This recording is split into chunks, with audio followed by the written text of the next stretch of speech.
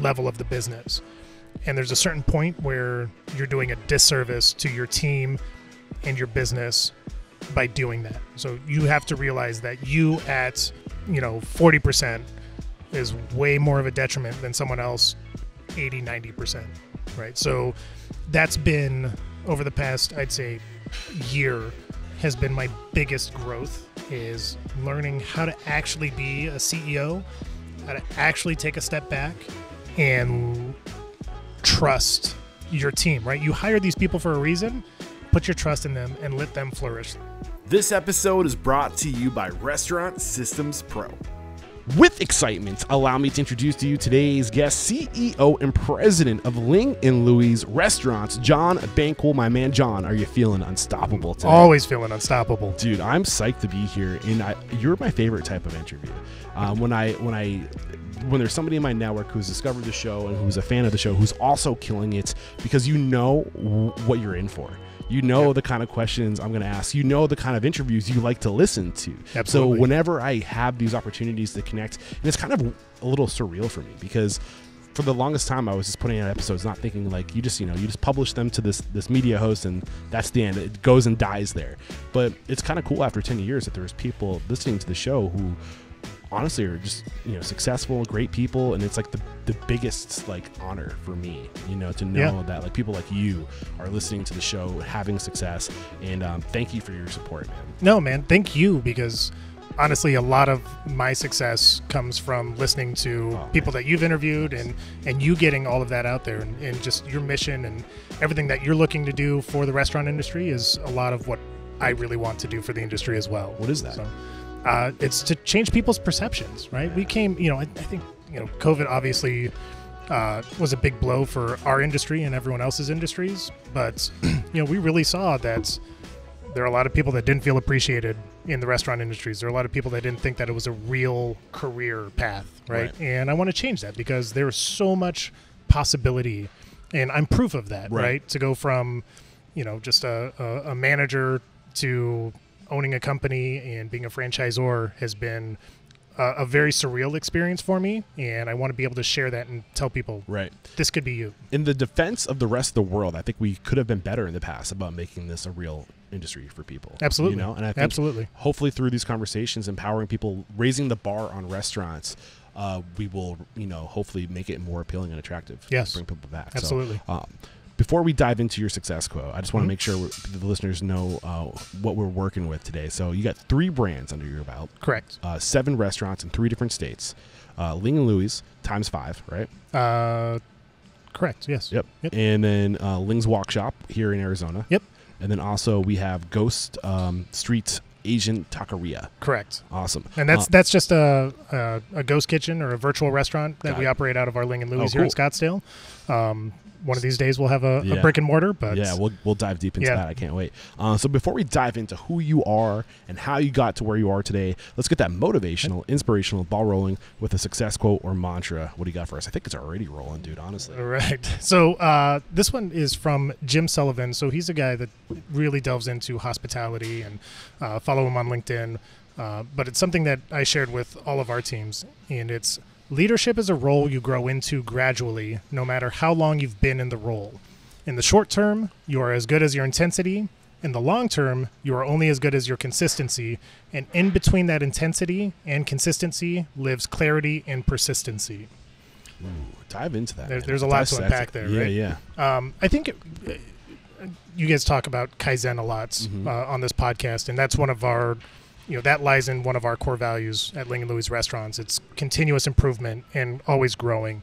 And it's about showing up every day, wanting to do better than the day before, right? And, we have some young managers on our team, and it's trying to teach them that you're going to make mistakes, and it's okay to make mistakes, but learn from those mistakes and keep growing.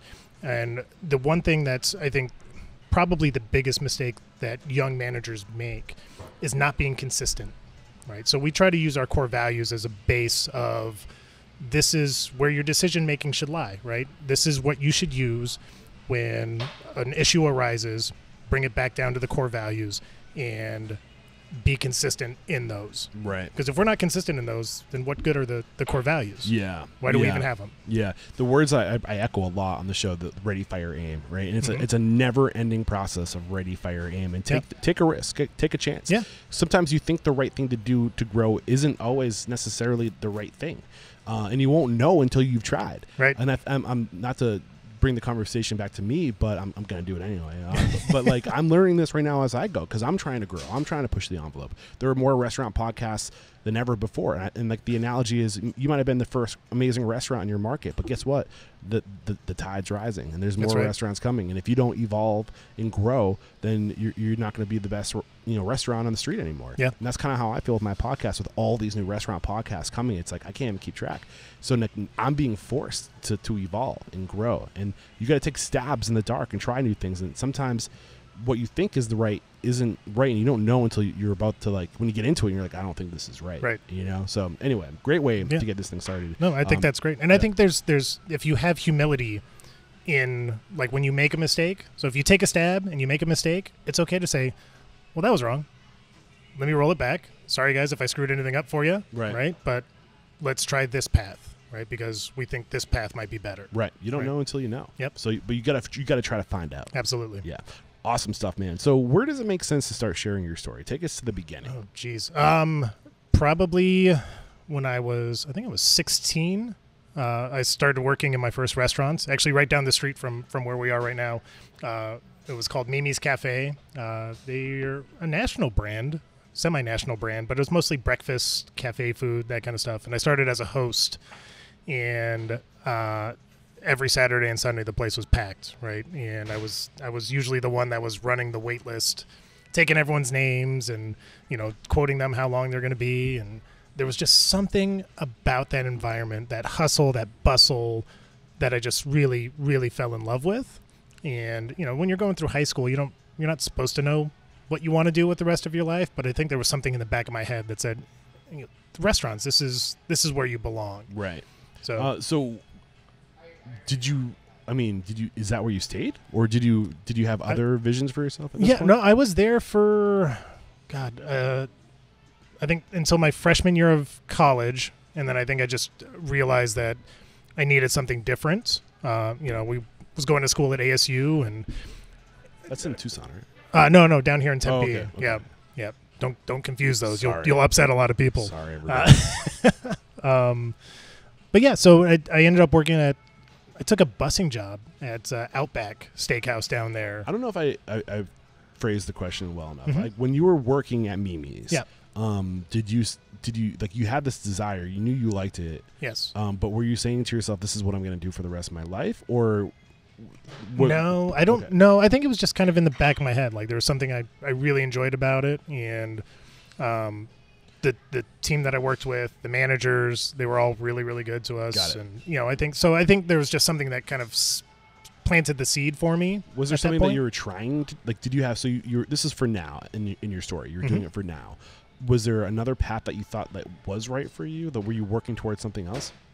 No, I had no idea, right? Like, when I was little, I wanted to be an Air Force pilot, right? Yeah. Like, and then I couldn't get on Space Mountain without freaking out, so I had to put that to bed, right? So I think it was just like a normal kid, just trying to figure out where I wanted to go, or what I wanted to do, where I wanted to go. And got it.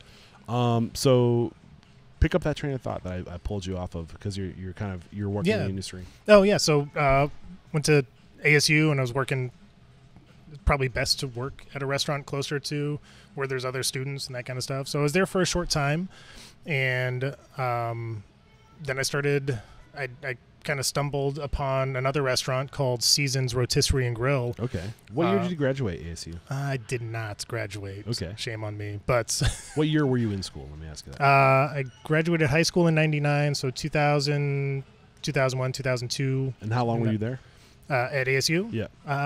I think 3 years. Okay. Right. And so then right into 2002. Yeah. So that's when I started with this Seasons Rotisserie and Grill place, and I just started as a busser and moved into serving and bartending, both of which I was absolutely terrible at.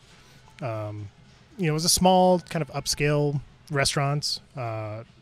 Owners was was great. And, he had lost some of his other managers and was looking for some of the younger people to step up. And I was one of those people that was willing to step up. Again, kind of that, like, now seeing that seed that was planted all those years ago in high school.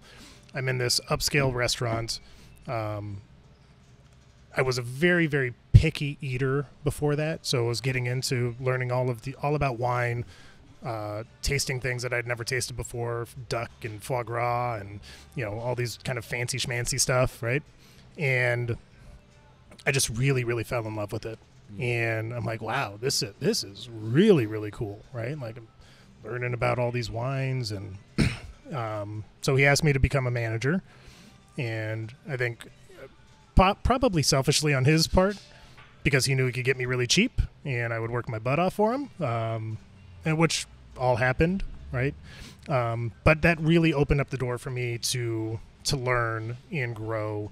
I don't think necessarily so much in a leadership sense, but more in this is what culinary excellence could be, right? So I think when you're really young as a manager and you're just kind of put into a position and you don't have someone necessarily there to mentor you, you're kind of going through the motions and you're doing what you think is right for management, but you're never actually leading anyone, right? You're counting drawers at the end of the nights and, maybe doing some payroll but it's going through the motions. Exactly. Yeah, you're collecting right. the low road of data that you're going to refer back to for the rest of your life. And like I think I was 19, 20 when this happened.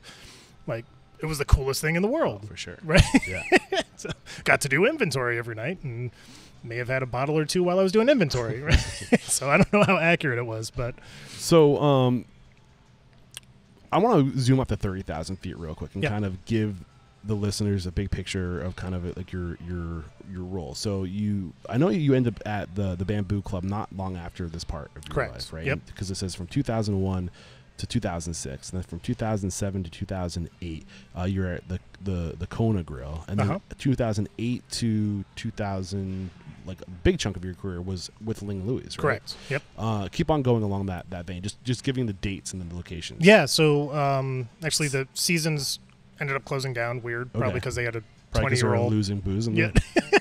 Had a 20-year-old running your restaurant, and I had a friend that worked at Bamboo Club, and went over there and.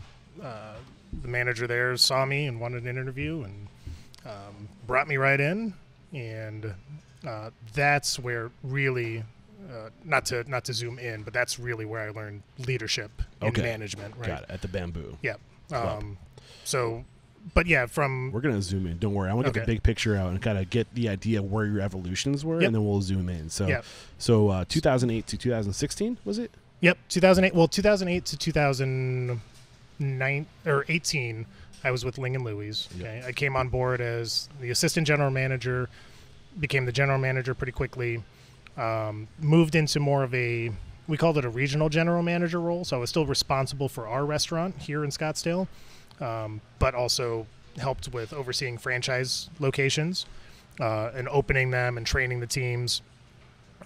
Also took on the bar side of the program. We had an executive chef who's still with us today that does an amazing job. So the two of us just creatively drove the culinary and the bar program forward. The unique thing about Ling and Louie was it was managed by a company called Desert Island Restaurants. Okay. So Desert Island Restaurants was not only a franchisor of Ling and Louie, but they were a franchisee of Ruth's Chris Steakhouse and Macaroni Grill, all located on the Hawaiian Islands. So the original owner, his name was Randy Schock, great mentor of mine. His idea was, let's do this Asian American concept Ling and Louie and franchise it, right? Because I'm a franchisee and I'm great and I can look at all the things that we're doing, and we're changing we're pushing Ruth's Chris forward and Macaroni Grill forward. And so obviously other franchisees are just like this. Right. So let's do that. And I think he learned it didn't quite work out that way. Right. So, and then you left Ling and Louie for a period. I did. So in 2017-18, he ended up selling his Ruth's Chris Steakhouses.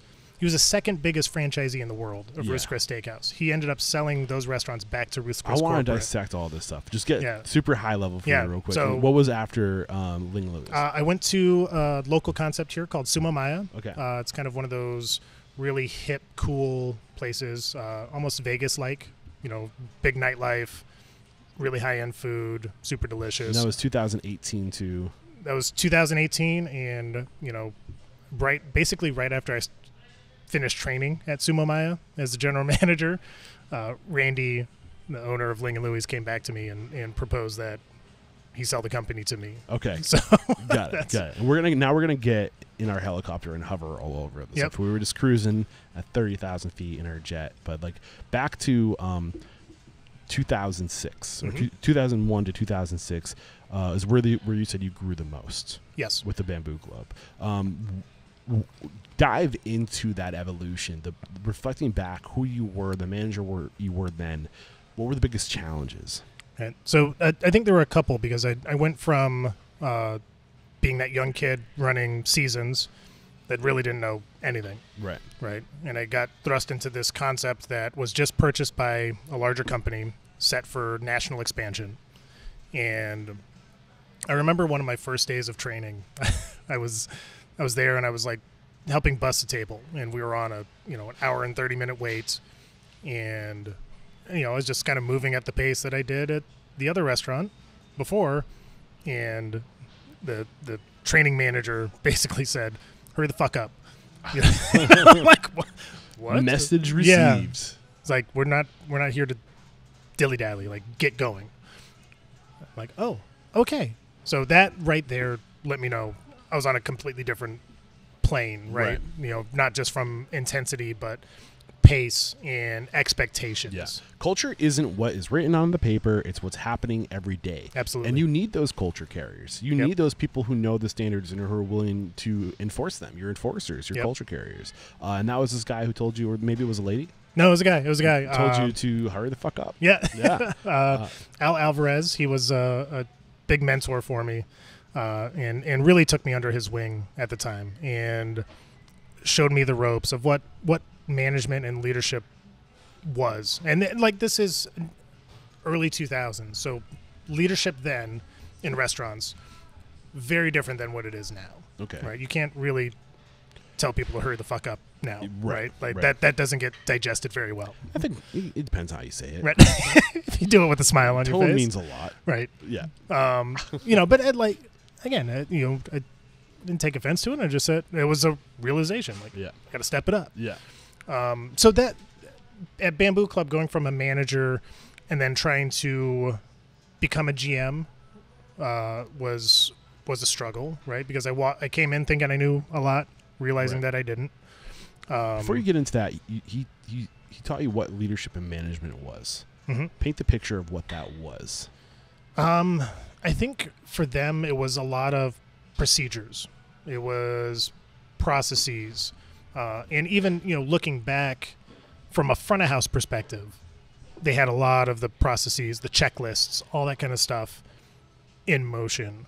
The back of the house, not so much. I think they were trying to go from, because it was a Korean chef that was, a lot of the measurements were a scoop of this and a scoop of that, right? Maybe written on a piece of paper. Cook to taste. Yeah. Right? to actually having recipes so they could grow and expand, right? So from the checklist side, though, or front of house, it was very specific, right? I remember coming in, I would close the night before, I'd come in, and if you did it right, the opening manager would put a check next to it, and if you didn't do it right, a big circle, right? So the first thing you do is you come in later that afternoon, right? You're looking to see how you did, and it's circle, circle, circle, circle, circle. You're like, what? Are you kidding me? Like, I stayed here an extra hour to try to make sure it was perfect. And they're like, it was in the silverware in the silverware bin wasn't all facing the same direction. And I'm like, you'd be kidding me. Really? Like, you're going to mark me off because one fork was there? Right. But that was the the expectation. Standards are standards. Yes. There's no close enough. It's like, this is how we do Yeah. it. And you hear things like, you started when I asked you, like, what is the leadership and what did that look like? When you think words like leadership, you don't think about, like, you went straight to systems and processes. Yeah. And I think people disconnect the two. But the reality is, I feel like leadership is the discipline to do the damn thing right every time. Yes. And that is, finish my train of thought. Yeah, and that's I had to realize, like, I can't take it personally, right? She's not attacking me. She's attacking the fact that, the standard wasn't upheld. Right. Right. So it was a lot of learning that, right? And again, back in those days, it was, if your leadership wasn't talking to you, you were doing good. Right. It was a lot. And I don't know, maybe that was just kind of the culture of the company. But, as I evolved, we went and opened another store down in Tempe on Mill Avenue. And it's my training manager, Al, was now kind of a regional manager. He would come in, and all of us that were doing our jobs you would see everyone like flock to him and say, "Hey, what's up? How you doing?" Catch up with him, right? And then all the people that were kind of, call them hide and seekers, they act like they're doing the right thing, but they're really not, right? They'd all disperse like cockroaches when the lights come up. Like, oh, we got to get away from him because he's going to call me out for doing something, right? So,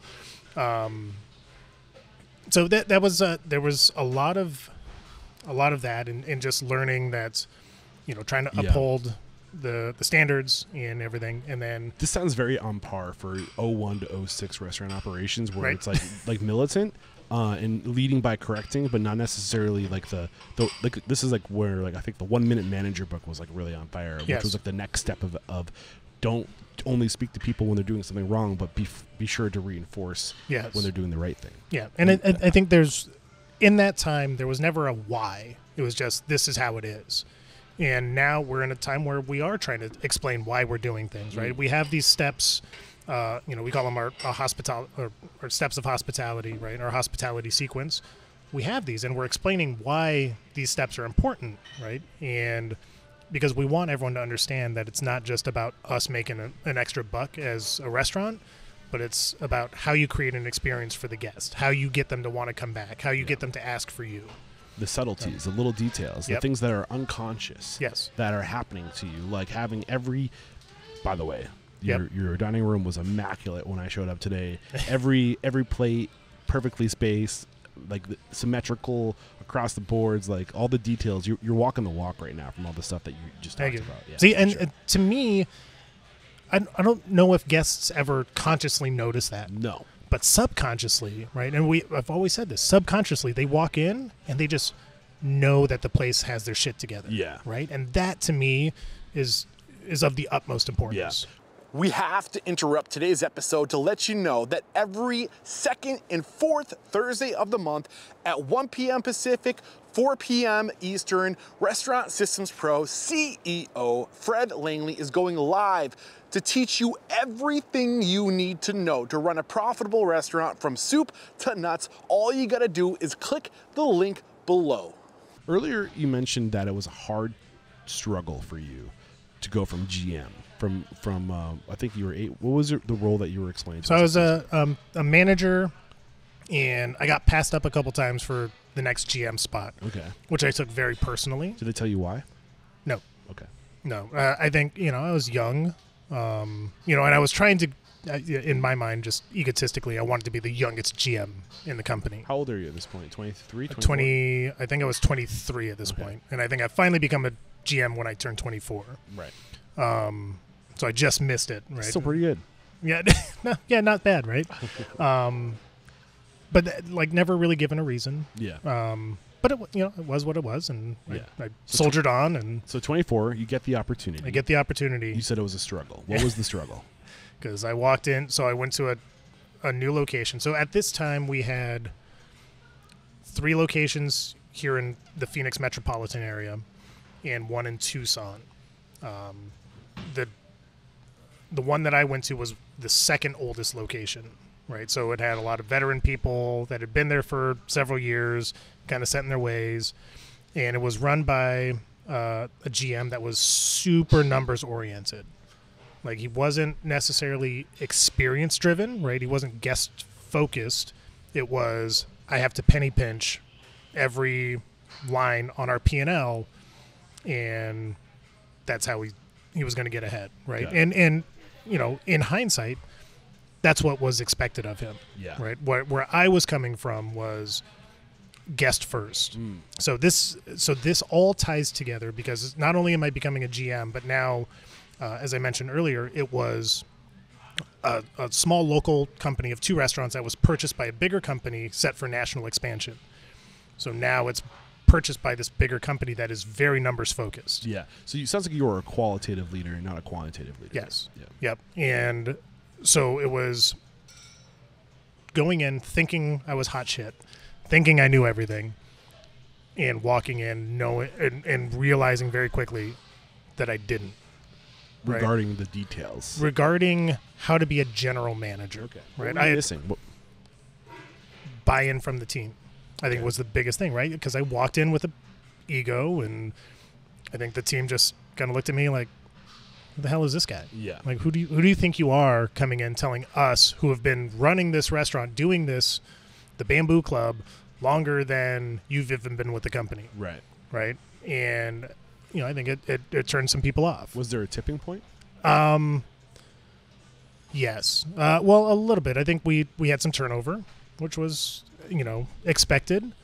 But I think the biggest tipping point for me, so at this point my wife and I had just had our first kid. And Started young. Yeah. Yeah. That's a whole nother podcast. And marketing, corporate, put down this big promotion, and it was one of those where marketing doesn't really consult with operations, and operations just has to figure it out, and we dropped the ball big time. And it was one night we ran out of everything. We ran out of chicken, ran out of beef, ran out of anything and everything, and it was a complete disaster of a shift. Everything crashed, hour-long ticket times, and I got home, and I literally just broke down. And, you know, I'm talking to my wife, and I'm like, you know, I suck as a GM, right? I can't even execute a stupid promotion. We're running out of shit. I suck as a dad because I'm never here, because I'm always at the restaurants. I suck as a husband because I'm leaving you here to fend for yourself. And I remember, like, breaking down, crying, and she literally just kind of stoically just said, "Are you done?" And I'm like, that's what? A keeper right yeah. there. I'm like, what? She's like, "Are you done?" I'm like, I apparently, yeah, yes. She's like, "Look, do you know what you need to do?" I'm like, "Well, yeah." She's like, "Well, then go fucking do it." Yeah. Right? And I'm like, "You're right. I need to go do this." Right. Right. So it was that I think I needed someone to just kick me in my ass. Did you, because like, I was just marry some treading. Zen leader by any chance? No, but she's 100% Egyptian, and she's a spark plug. Oh man. Right. So and she's always been my number one fan. So every step of the way, she's been there to support and you know, give me that little kick in the ass that I needed. When I hear advice that comes up in the podcast that's relative to a book that I just recently read, it's hard for me to not bring it up. Mm-hmm. But just recently, while driving out west, listened to The Power of Now, and that's exactly the message. Is like thinking about all the things you could have done or you should have done, or the future, and like, do I really want to do this, or like the fear of, am I doing the right thing? All those things, that these emotional things that are happening internally, quiet them. You have no control over the past. Yep. You have no control. Like, you can't. I mean, you could argue that you can create a future, but you can't do anything about the future. In the future, you can only do something about the future now. Right now. Yep. Yeah. Yeah. And live in the now, and just get to work. Yep. And that's such a powerful message. Yeah. And that's exactly what she told me. And I got up from my seat, and I called the GM of one of the other locations. I said, "Hey, we're out of chicken. Can I come down and grab some chicken for you, or grab whatever products we need so we can operate tomorrow?" And blah, blah, blah. And then I just kind of never looked back from that point. From that point, I knew, all right, again, different level, different expectation. How are we going to do this? and how can I be successful. So go ahead. So I think it led enough growth for myself, or I grew enough in that time that they asked me to be the GM of one of the newer locations that had just opened up that was twice as big, and so I went up there. And Up there, where is this? It's here in Phoenix, Desert Ridge Marketplace. Got it. But it was a 2-story, big, beautiful building. Hand-painted murals. Just a really, really killer spot. So what was the next struggle?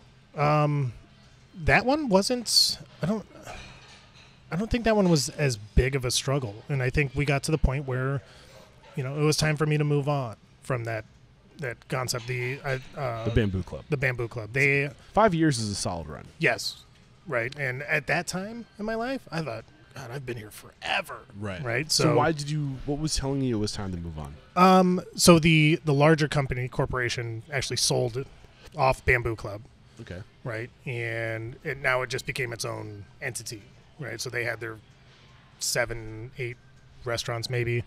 And I don't think I aligned with the leadership anymore. Right. And like at this point now we have a second child on the way, and my wife actually happened to be working for Kona Grill at the time as a server, and I got contacted by a recruiter for them, and it just seemed like the next logical step for me. What was the disconnect, or if you weren't aligning with the upper management, what did they want? What did you want? Looking back on it, I wanted more. I just didn't know how. Like I was so familiar with that concept. More of what? More growth. I don't 5 years is a long time, and you become very, very familiar with the concept. Right. And there's a certain point where if the leadership, the ones that are making the decisions, don't really have a vision for growth, you have to ask yourself, what am I going to do here? Where am I going? Right. Like, am I just going to be a GM for the rest of my life? Because that's not really what I want. Got it. Right. Kona Grill was a company, I think it had just gone public, and it was growing, and I thought that'd be a good fit for me. Right. So turned out that it wasn't. Why wasn't it? What was the struggle there? So you got hired. Culture. So where did you enter the Kona Grill? I entered as a manager, right? So there was a regional manager there that's really enjoyed me, and I think had bigger plans for me, to eventually move me into a GM spot.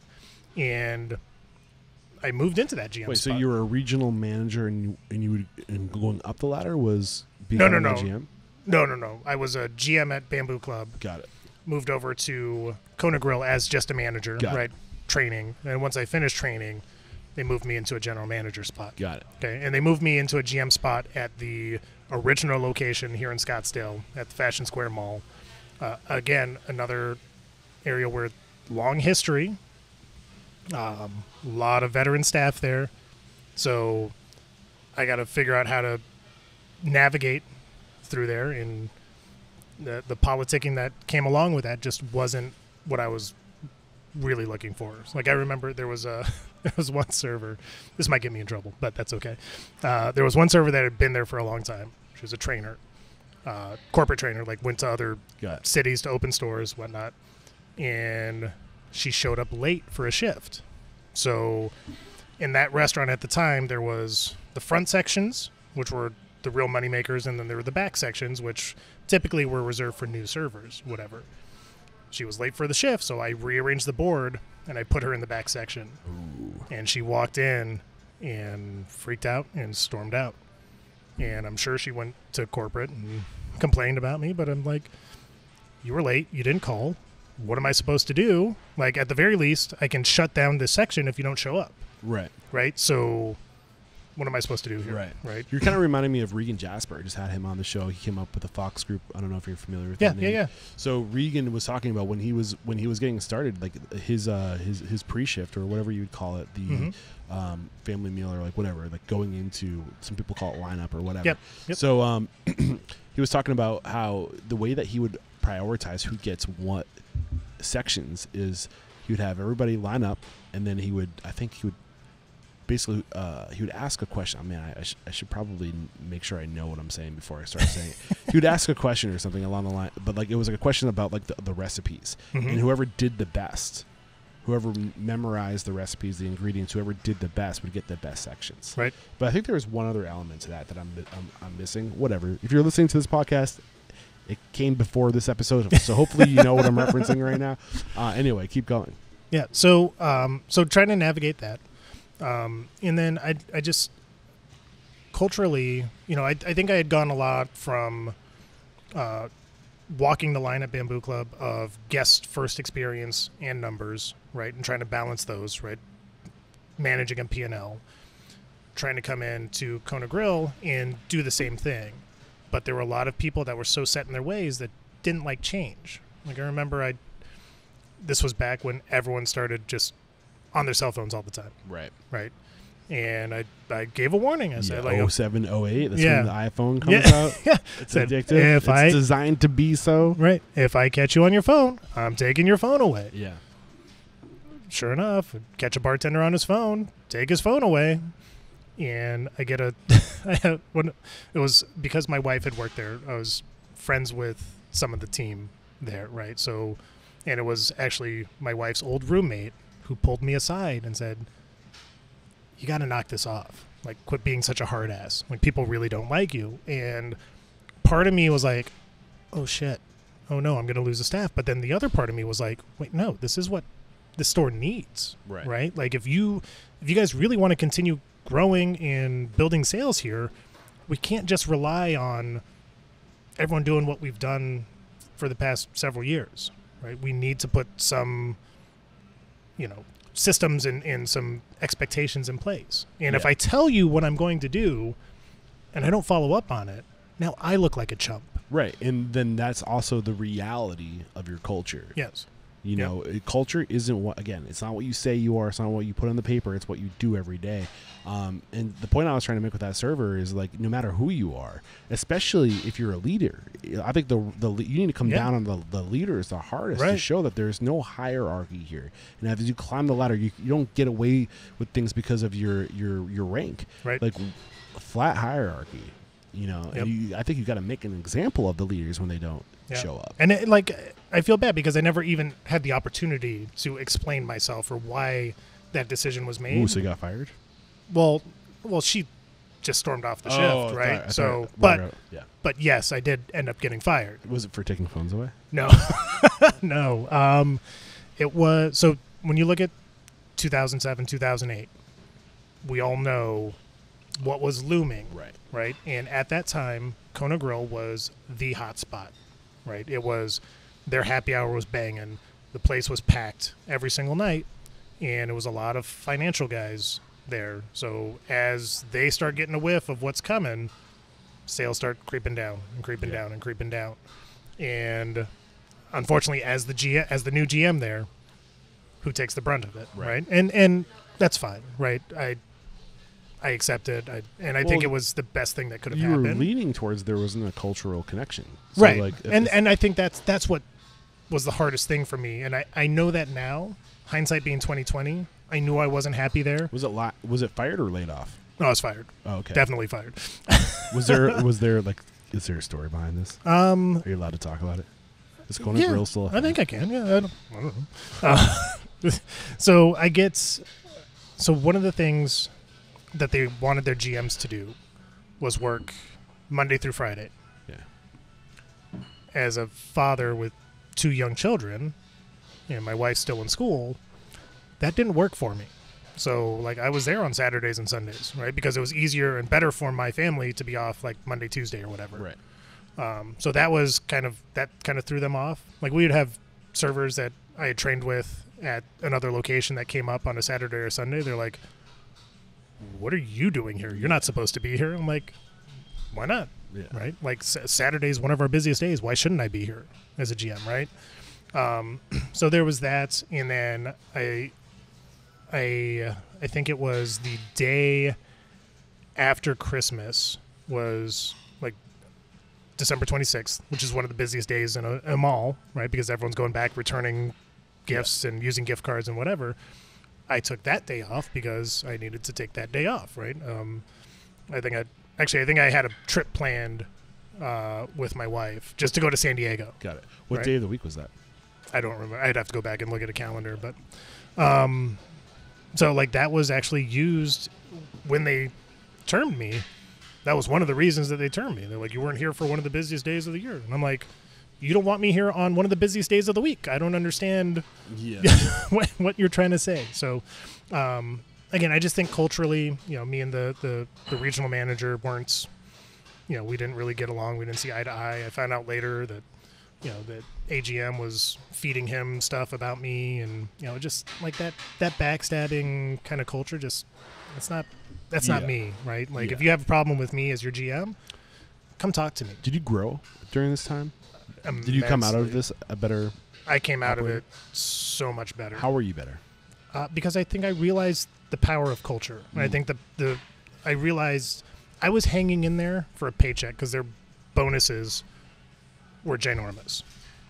Because I got fired before that, I never got the bonus. But like that's what I was hanging on for, right? And I realized like that's not who I am, right? And if I'm going to go somewhere, I need to be me. And I need to be happy with who I am and what I'm doing and the progress that I'm making. Yeah. So now, at this point in the story, it's 01 to 08 we've covered, basically. 7 years. Yep. Had you become more self-aware at this point?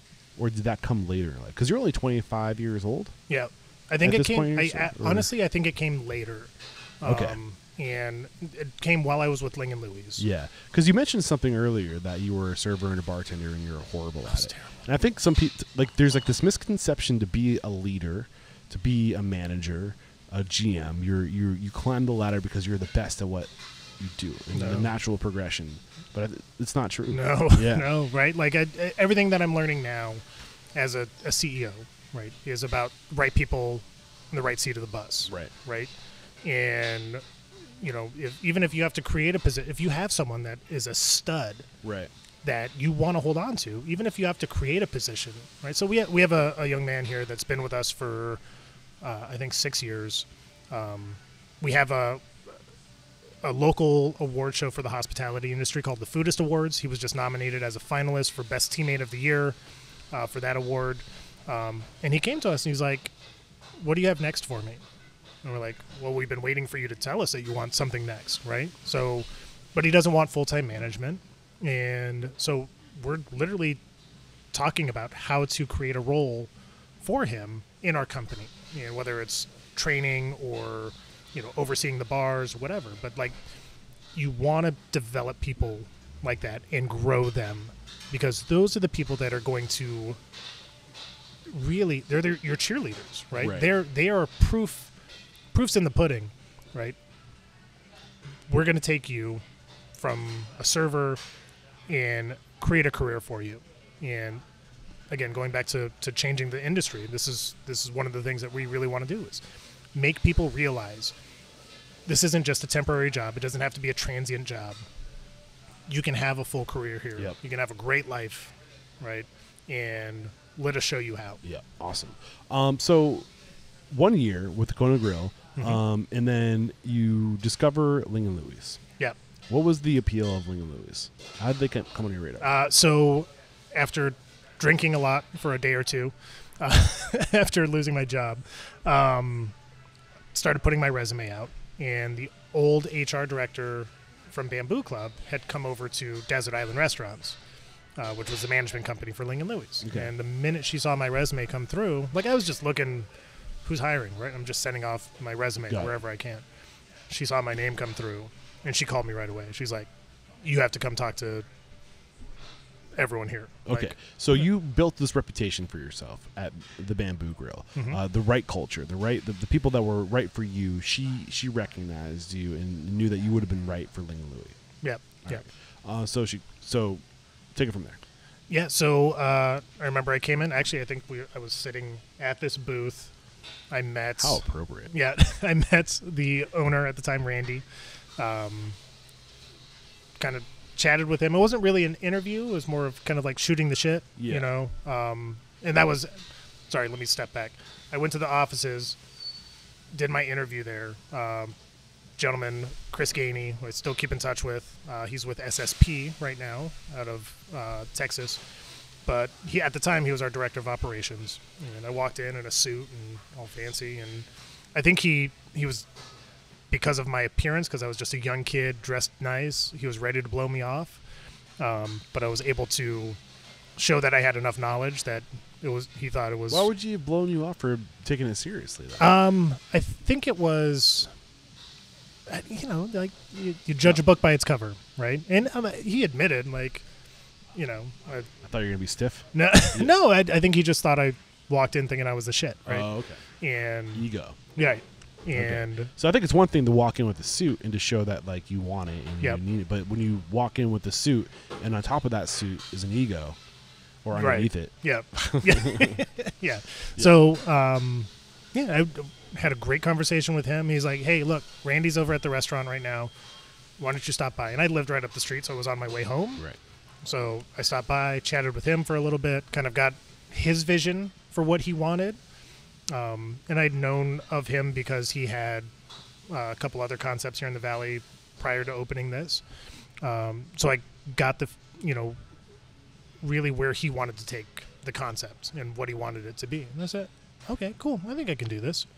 Right. I got the call, got the job, and started 2 weeks before we opened this restaurant. What was your starting position? GM? Assistant General Manager. Assistant General Manager. Yep. When you were talking, it sounds like you were trying to almost interviewing him. Like, what's your vision for the organization? Did I pick up on that correctly? I unintentionally. I don't think I asked that. I think it was, I think as I was up here, I'm sure Chris called him and said, hey, got this kid coming to see you. You talked to him a little bit about it and whatever. And, Chris gave me a little bit of information. So I think it was enough for me to kind of pry and, get him to open up a little bit more. Right. So what was your first impression of Ling and Louie's? I think coming from Bamboo Club and Kona Grill, which were a little bit up, higher end. Yeah. I was a little worried that it was going to be too casual for me. But again, like 2 kids at home and wife in school, got to find something, right? Yeah. And I just had a really good. And one of the things that I think stood out to me was, he explained his vision of wanting to franchise and not necessarily grow a bunch of corporate stores. And he said, well, maybe one day even you could franchise. And I thought, oh, yeah, like definitely, because that's where I want to go eventually. Right. So that gave me that, like, maybe you should give this one a shot and see how it goes. There was opportunity. Yeah. And that was the challenge you had before, that you feel like you hit a wall. Right. Right. That's why you left, was it Bamboo Club in the first place? Yep. So, okay. So 2008 to 2008, 10 years with Ling and Louie's before you left and then eventually came back only a year later. Yep. But again, the idea of, like, what was the evolution for you? Like, what were the challenges with Ling and Louie? So the first challenge was launching the concept. Yeah. Getting our name out there, and also opening. So where was Ling and Louie's when you joined? How far into it were they? They were 2 weeks out from opening. Oh, so wow. like you'll see her walking around. Sherry was my first hire when I came on board. And she's been with us since day one. So Is 16 that her years over your later. left shoulder right now? Yes. Awesome. Yep. Talk about loyalty. Yeah, Huh? and she's so amazing. And like, you talk about people that represent your culture and everything you want. That's her. So it was, opening in the recession, trying to get the word out. Yep. And Did you guys open at 11? yeah, I love it's always a great sign when at 11 the door opens. the door opens Yeah. and people start. I'm in the right spot. We Sorry. love it. Yeah. Keep going. Yeah, so just trying to, like, those first 2 years were rough, right? Like, even though Randy had a great name and, he had years before just lived right down the road, so we thought this was the right neighborhood for it. It was a struggle.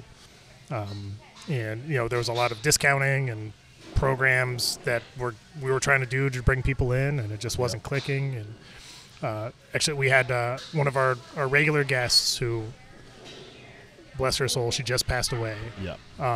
But she started coming in at that time, and she, over the years, she's always told me, she's like, I never thought you guys were going to make it. Like, every time I came in, you guys were dead empty. I'm like, I know. But so was there a tipping? Was there a tipping point? Bring us to the point where things started to change.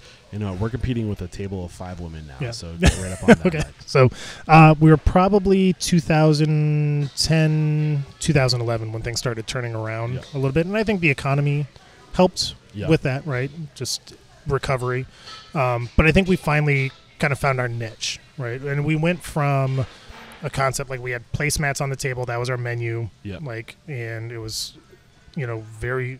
I still remember my first day of training in the kitchen. I cooked this dish and I plated it, and I go, I can't believe we're only selling this for $11.95. You got to be kidding me, right? So we evolved, we raised some prices, and I think we just put a really big focus on hospitality and getting to know our regulars. Right. And we had a team that really bought into that. So it was Andy who was the leader of this. Randy, thank you. Randy, but he wasn't really in the restaurants. Okay. Right? Like he had the Ruth's Chris Steakhouses, the Macaroni Grills. That was, 80% of his revenue. Right. So he came. Well, help me understand who Randy was. The founder of Ling and Louie. Yes. So Randy was. See, he grew up in California, moved over to Hawaii. I think that's where he went to college. And he was with Ruth's Chris Steakhouse way back in the day with Paul Fleming. Like they were, I don't know if they were regional managers, but they were part of Ruth's Chris corporate and holding on. Eventually, he became a franchisee. He bought, I think they originally corporate opened 2 restaurants in Hawaii. Randy was helping run those. And he ended up buying those and becoming a franchisee for those. Got it. And then he grew that to 6 stores right before he sold it back to corporate back in 2018. In between all of that... How long did it take him to go from 0 to 6 stores? 20 years, maybe. I mean, he had 5 stores for as long as I had been with the company. He had 5 stores. And then they opened a 6th right before they sold it. Got it. But in between that, he also brought Roy's Pacific Rim cuisine from Hawaii to the mainland. Got it. So I don't know if it was a license agreement or a franchise agreement, however it was, but he brought Roy's, which later got bought out by Outback Steakhouse. So he had one here in Scottsdale. He had a couple in California. So once he had to sell those, he's like, well, what am I going to do? So he opened another concept called Typhoon Taste of Asia, which was very similar to a P.F. Chang's, but more Southeast Asian, more tropical, exotic flavors, which was probably a little bit ahead of the curve, right? And it was nominated for Nation's Restaurant Hottest Concept Award. I think it won Hottest Concept Award. This is all before opening Ling and Louie's. All before opening Ling and Louie's. But the one thing that he realized with Typhoon, and this was, somewhere like 04 to 06, right?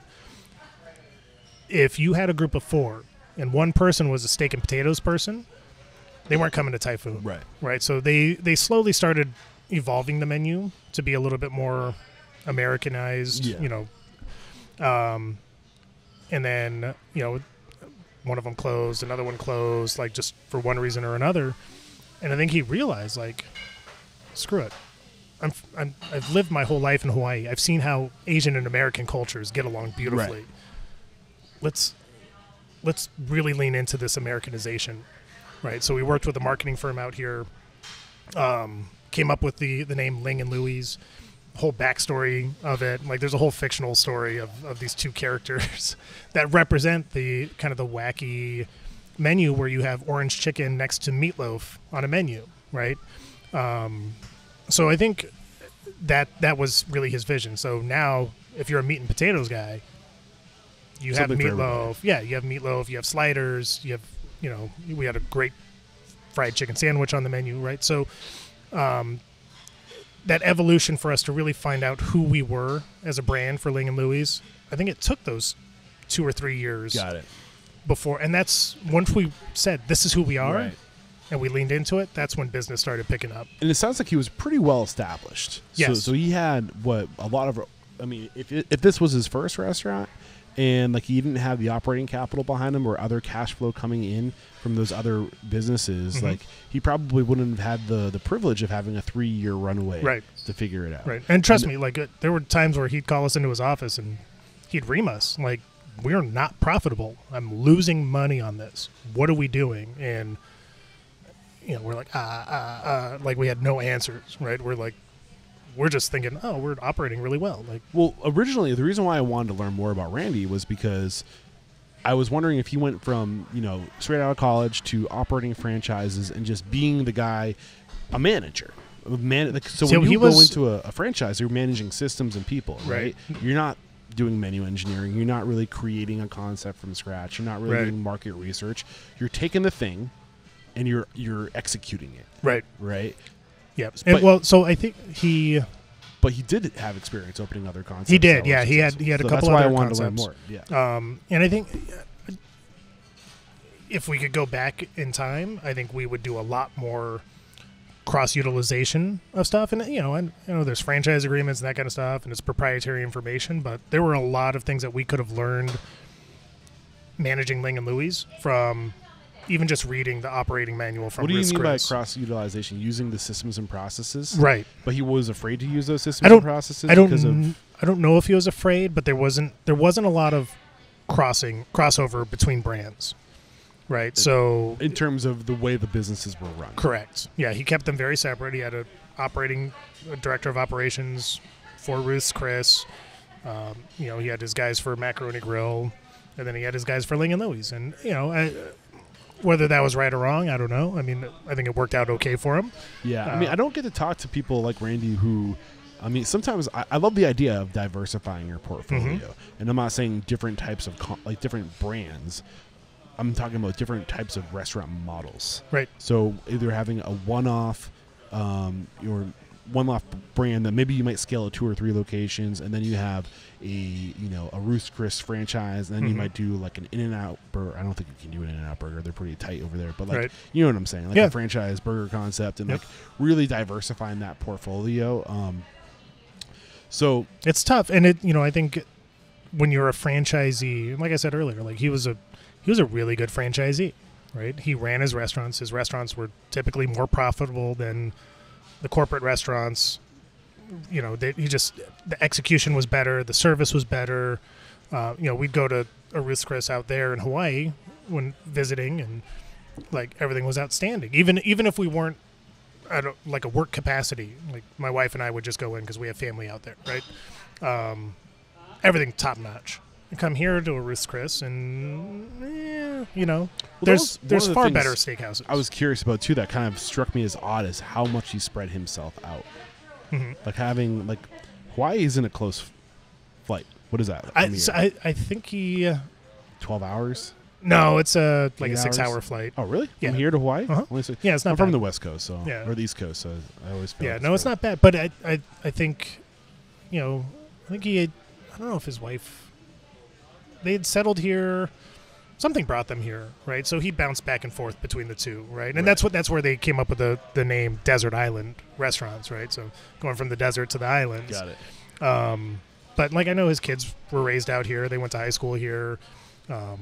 They would go back for the summer, and that's really busy season in Hawaii. So he was there for the busy season, and I think he surrounded himself with really good people, right? Like he knew I can't run this company bouncing from restaurant to restaurant. I need people within the restaurants that are taking care of it, and people that I can trust. Yeah. So this first 3 years of really 3-year runway,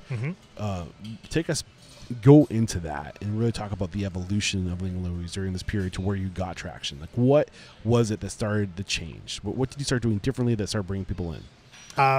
Again, I think it was really us identifying who we were and being able to explain who we were, right? Okay. As much as we don't necessarily like giving our team a script, I think we evolved it to a point where you have to be able to describe what our concept is, because it's not every day you walk in and see a pad thai and a meatloaf. Right. So what the hell does this mean? Right. And if you go back to our earliest reviews on Yelp or whatever, it was always that was the worst Chinese restaurant I've ever been to. It's like, well, yeah, because we're not a Chinese restaurant. Right. That's not who we are. Right. We're Asian fusion, right? And we came up with our own name, modern Asian cuisine with American flair, to represent that. So I think once we got the team to really lean into that and explain that to the guests, it became much easier, right? And guests started realizing, oh, okay, we get it. And I also think in that time frame, even though we had the recipes that we had taken from that typhoon concept and brought over here, really nailing it down to be great and to be exactly what we wanted it to be, it took that much time. Well, I was also kind of curious too. Another reason why I wanted you to get into who Randy was as a franchisee, are you really getting into menu engineering and pricing out the items to know how to earn a profit, or are you just doing what corporate tells you? No, I think, even for us as a franchisor, we give them the recipes, they cost it out, they tell us what they want their pricing to be. Okay, so as a franchisee, we don't really control, as a franchisee, you have control of the pricing, right? So like in Ruth's Chris, you got shipping from, here on the mainland. So he was doing costing. Yeah, so he was doing costing, all that kind of stuff. Okay, yep. cool. Yep. So, so you identified that like he was giving food away. Like it felt like he was giving food away. No, I think it was just the research and development to make sure that we were doing it right. And this was exactly what we wanted. Okay. And I think, we had played around with chalkboard specials and this and that. And we certainly had the mindset of, you're a first-time guest, let's give you a sample of our frozen taimai. Let's give you a little sample of this just to whet your appetite and make you really think, oh, this place is special. They care that it's my first time, right? They want me to really understand and feel at home. Got it. So. I do think the one thing I do love about Randy's approach, and I would recommend this to anybody, like the first restaurant you open, don't have it be your dream restaurant, because your dream restaurant for many, unless your dream restaurant is a money machine, most people's dream restaurant is an extension of their passion and this idea they want to do. Yes. Right. It's not. It's like, oh, like I want to do this. I want to do high touch. I want to have a new menu every day, and like all this stuff that's just like such a hungry monster, and way too hard. Yeah, so hard. And it's gonna take everything you have. Yep.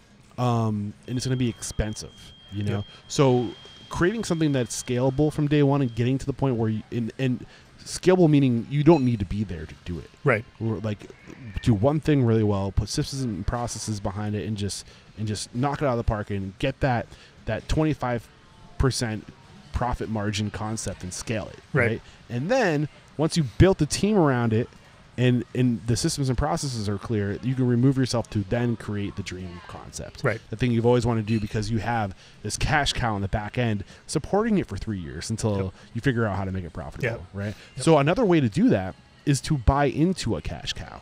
Right.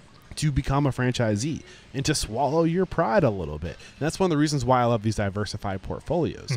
Go in, become a franchisee, and kick the shit out of it, and then scale that, have your cash flow, and then say, okay, I've spent 5 to 10 years executing somebody else's vision and processes and procedures and all this. Now I have a clue, and I can take all those lessons and put it into my vision. Right. What's going through your mind? No, I think that's 100% right. But I think the toughest part is fighting that entrepreneurial spirit, right? As a franchisee, there were certainly things that we did in our Ruth's Chris steakhouses that they weren't doing at Ruth's Chris corporate, and they gave us some leeway, right? And I think as a franchisor, even for us, we give our franchisees some leeway here and there, right? So like our 2 restaurants in Idaho, our franchise partners there, they have a full sushi bar, right? And it was something that the franchisee was very, very adamant about, and he thought it was something that could help them turn the tide and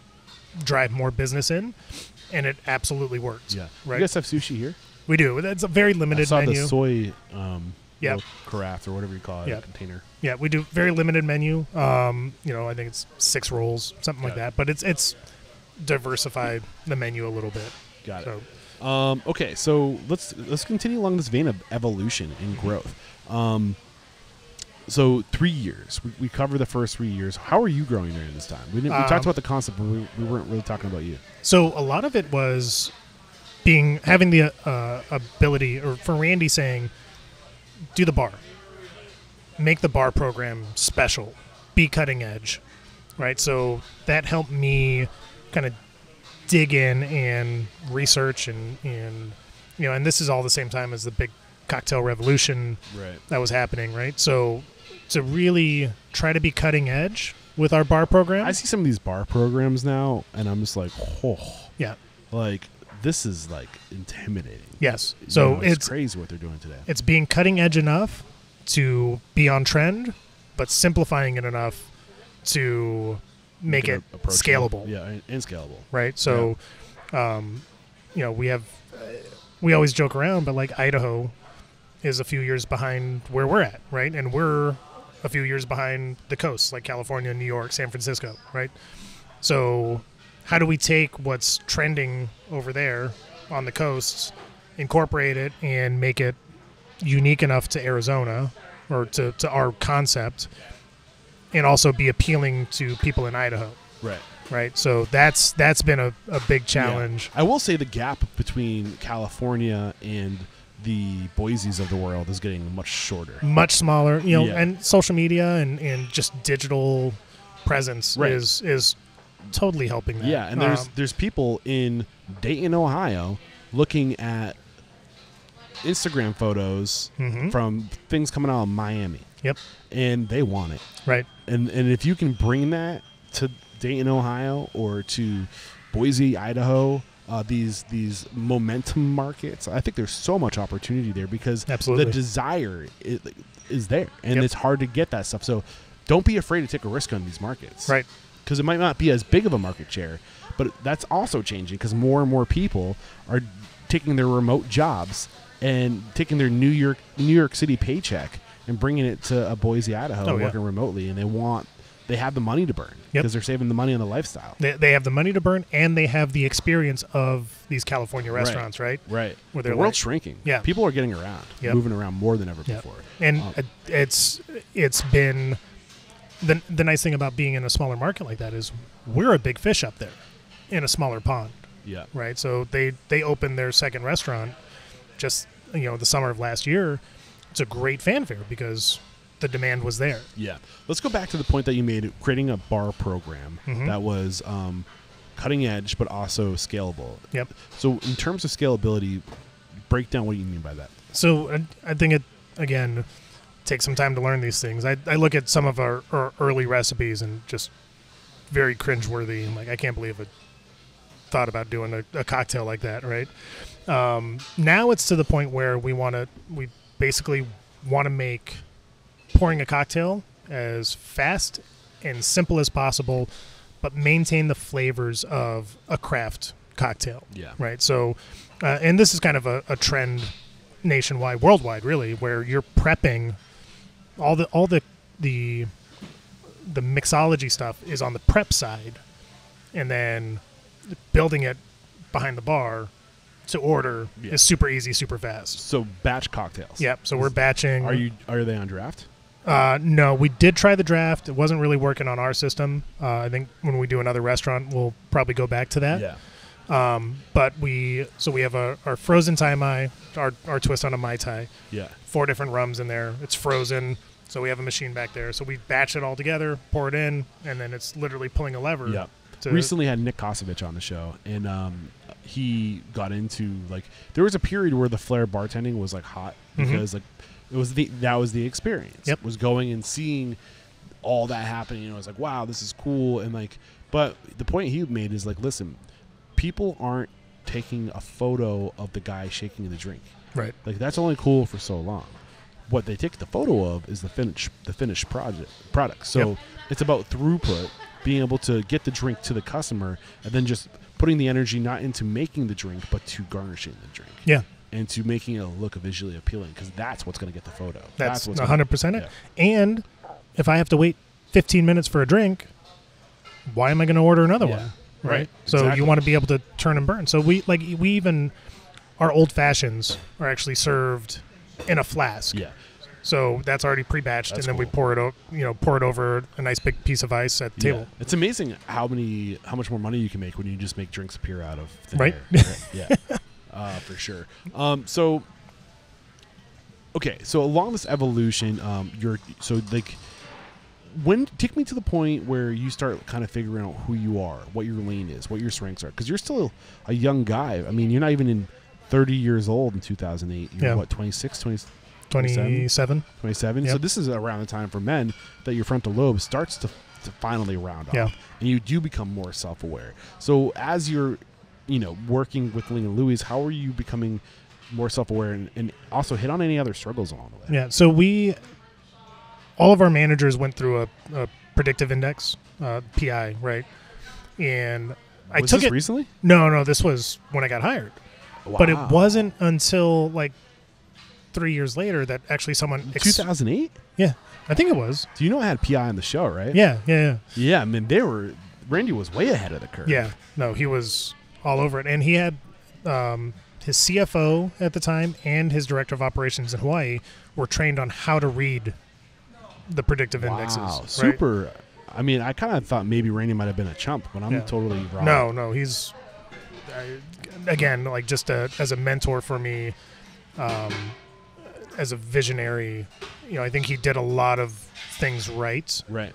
And it just at the end of the day, I think franchising. I think we bit off more than we could chew at the time.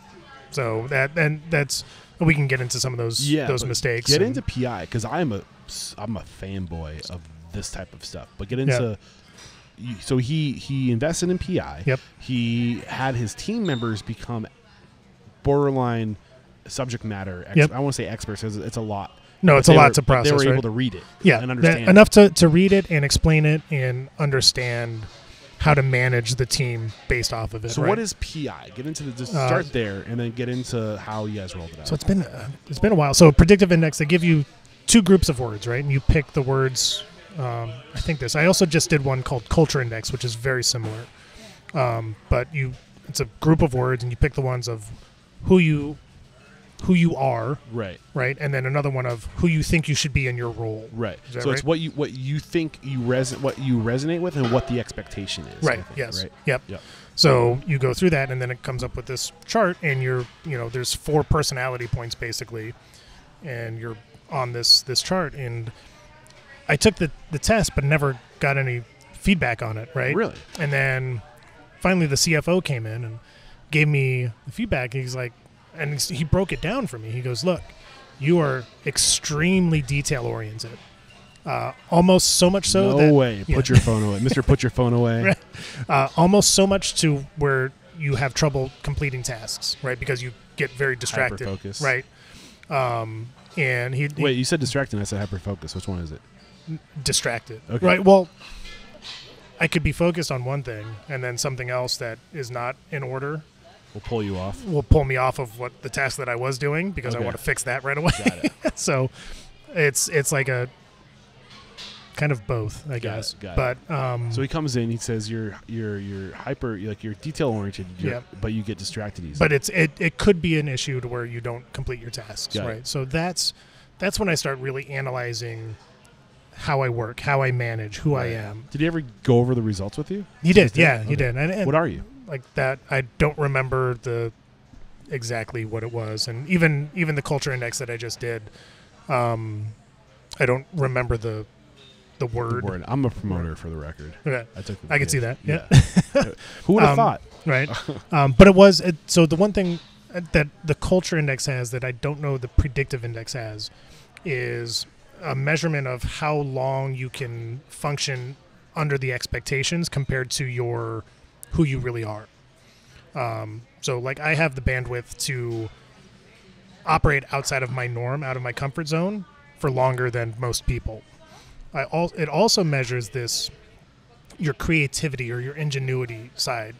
And for someone like me who is very detail oriented, it's not common to be creative, right? But I have this really strong creative side too. Yeah, and they had you heading the bar program. So yeah, so this is why it's so important to do to invest in understanding who your people are. Yep. So you can put them in the right seat on the bus. Because would they have done that if they had known that you're not a creative person? Probably not. Probably not. I don't know. So. Excuse me. Yeah. So just that's really where I started, I guess, overanalyzing who I am, why I make decisions, why I behave certain ways. Right. I'm not I'm not that strong A personality where you're kind of loud and boisterous and trying to steer the ship. Yeah, I'm more of a refrained, very even keeled. If it comes to confrontation, I'm probably more of a smart ass than I am direct, and that's something that I'm working on because I find that being more direct with politeness gets far more done than being a smart ass sometimes, especially in the role that I'm in. Honey goes a lot further than, what's the expression? Honey's sweeter than, I can't remember the expression. But you attract more bees with honey than you do with vinegar. Something, yeah. So, okay, so any thoughts to round off PI and the significance? I mean, are you still using PI, or is that something that you're it's something we're looking into. We're or Culture Index. Again, they're very, very similar. The person here that I was introduced to Culture Index through my peer group in a group with some other CEOs here in the Valley, and I'm not familiar with Culture. That's the first time it's been mentioned, so I'll have to look into it. But I do have a relationship with PI in the sense that I've had the founder on the show. I'll try to link to it. Even his name is escaping me right now, though. I talk to way too many people. Yeah. I just do Restaurant Unstoppable PI, Predictive Index, and to learn more about that if you're interested. Yep. And I also had Ed Doherty on the show, who's a Predictive Index certified expert who goes and does the exercises with restaurants. Yep. And Ed is willing to do a free reading with you. So if you're interested in PI, email me, eric@restaurantunstoppable.com, and I will connect you with Ed Doherty, because even if you just do it for yourself, it's so powerful to get to understand, to become more self-aware. Yep. Even if you don't follow through to work with PI, Ed's gonna hate me. Still selfishly leverage that, because it's gonna help you so much become a better leader. Yep. And it also helps you understand your management teams, right? So knowing who they are, if they're in the right position, right, is so important, right? Because when you have leaders and you have these specific expectations, right, if they don't fit the mold, you got to play to their strengths, right? And it's getting the right people on your bus and putting them in the right seats. Yep. The more data you have on them, the more you know what the right seat looks like. Absolutely. For that person. Ed Doherty, his business is called 1 Degree. If you just want to go straight to Ed and just tell him about Restaurant Unstoppable, and he'll take care of you guys. Yep. So you brought this whole thing up. So you had your manager do the PI, take it from there. Yeah. So we went through, it gave me the feedback, and it's okay, great. And it also gave me some direction on what I needed to work on, right? So what did you need to work on? What were your struggles? I think it was... We kind of identified the hyper-focus. Yeah, I think that was... Bouncing around on the details. I think that was it. And I think leaning more into relationships. And, one of the things... I remember a couple years into managing here, I told my wife, I don't think I ever want to go back to managing a big restaurant, right? This is, we're 2,900 square feet here. And it's very easy to be intimate with your guests. And I was able to build really lifelong relationships with a lot of our guests over the years that, I don't, if I hadn't had that feedback from the predictive index, I don't think I would have leaned into those. Right? Self-awareness, man. It's powerful. It is. And it's, sometimes it's hard getting out there and, when you're a little bit more introverted like I am, to go in and just be on stage all the time and be that face of the brand, and shaking hands and kissing babies. Sometimes that's exhausting. Oh yeah. But I was able to push myself because it wasn't. I looked at it less of being on stage and more of, one-on-one building relationships and driving that home and making that one individual feel really special. Yeah, the power of that self-awareness is almost it's very similar to taking the time to put your core values down on paper. Yes. Right? Yep. So when you put your core values down on paper, it becomes a filter for everything that you do for your business. But PI is almost or any kind of behavioral analysis is kind of like a filter for what am I supposed to be doing, and how do I reverse engineer my business to serve my strengths, right, and to make me happy. And I think it also helps you understand where you feel your expectations are. And sometimes you can, like, if I have one of my managers take the PI and they have these expectations that don't actually fall in line with what our expectations are, it helps us kind of reset that and say, look, you think this is what you're supposed to be doing, right? But this is what we actually expect of you.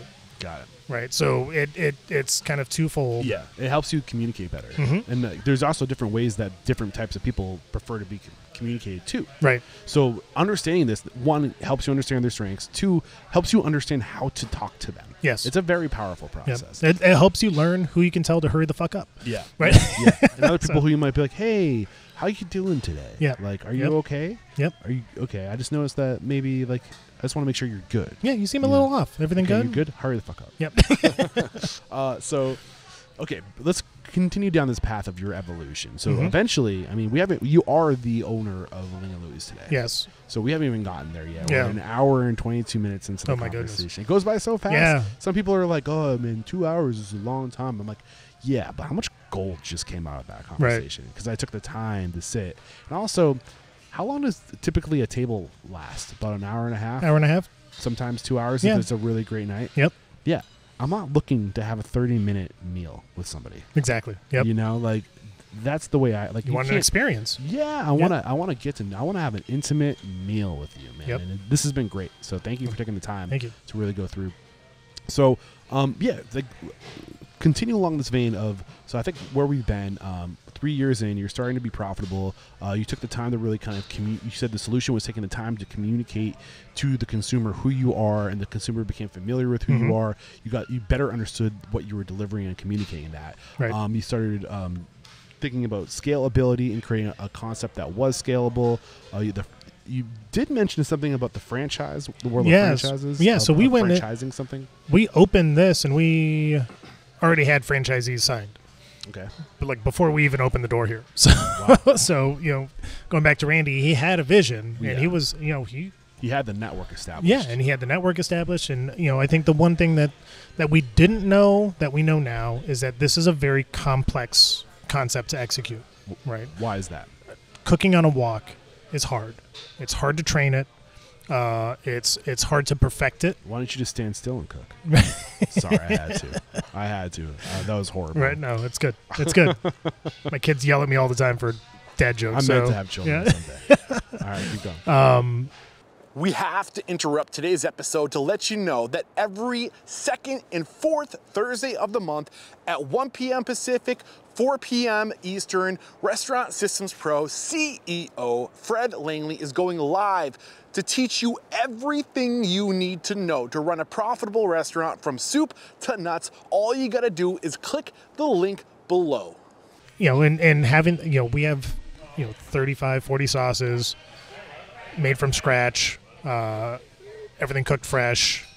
It's hard, right? Yeah. So you have to have a very specific type of operator to execute the brand properly, Right. right? So his network brought him to other restaurateurs, but not necessarily ones that were suited for this full service style of restaurant. Got it. Right? And there's one thing to be full service fine dining, right? Because that's slow and it's very intentional, and I think you have a little bit more leeway on not expectations, right? Because you want to be at a very high level with fine dining, but it's not turn and burn, right? For us, like if you were at a fine dining restaurant and the food takes 20 minutes to come to your table, it's no big deal. People generally aren't in a rush Right. when they're doing fine. They're going out and like the meal is they're not catching a meal and then going to a movie. Right. Like that's what we're doing tonight. Yeah. 20 minutes here and they're Yeah. scorched earth. Right. So it's a different mindset. And then we had other franchisees that were just QSR. And now they have to figure out how to do a full service, right? And what hospitality really is and how to execute these steps. So we had several failed franchisees for one reason or another, and I think we just realized, like, right, if we're going to continue this process, we have to be very, very selective of who we give who we award franchises to. Yeah. So, as we grow and we look into doing more franchising, there will be a lot more vetting that goes into it and making sure that these future partners can execute. They understand hospitality. They live and breathe hospitality. I think that you can't teach that, right? If you're a giving person, you want to care for others. That's inherent, right? You can't teach. I can teach you how to carry a tray. Right. I can't teach you how to give an F. Right. Yeah. Exactly. Yeah. So, what was the next evolution for you? So I think it went into helping open franchise locations, getting to work with the franchisees a little bit, the training piece, getting that face time with the franchisees. These guys are entrepreneurs who, have either gathered a lot of cash flow to open these restaurants, to put $1 million into it or however much into it, who probably know far more than I do as, this little corporate guy, right? But being able to communicate on their level, have those conversations, intelligent conversations with them, so they buy into what we're spieling, right? Because we have our systems, we have our processes, right? And you're entrepreneur, well, I have my systems and my processes, and they're better than yours. You guys suck, right? That I feel like a lot of times the franchise or franchisee partnership is often a one-upsmanship instead of working together for the best results of the franchisee and the brand. Okay. How do you overcome that?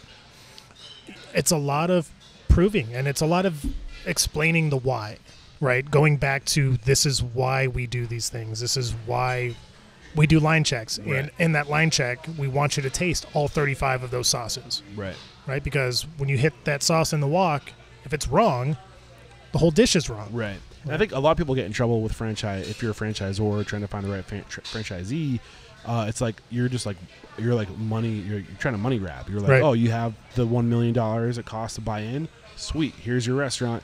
And it's like, wait, were you the right culture fit?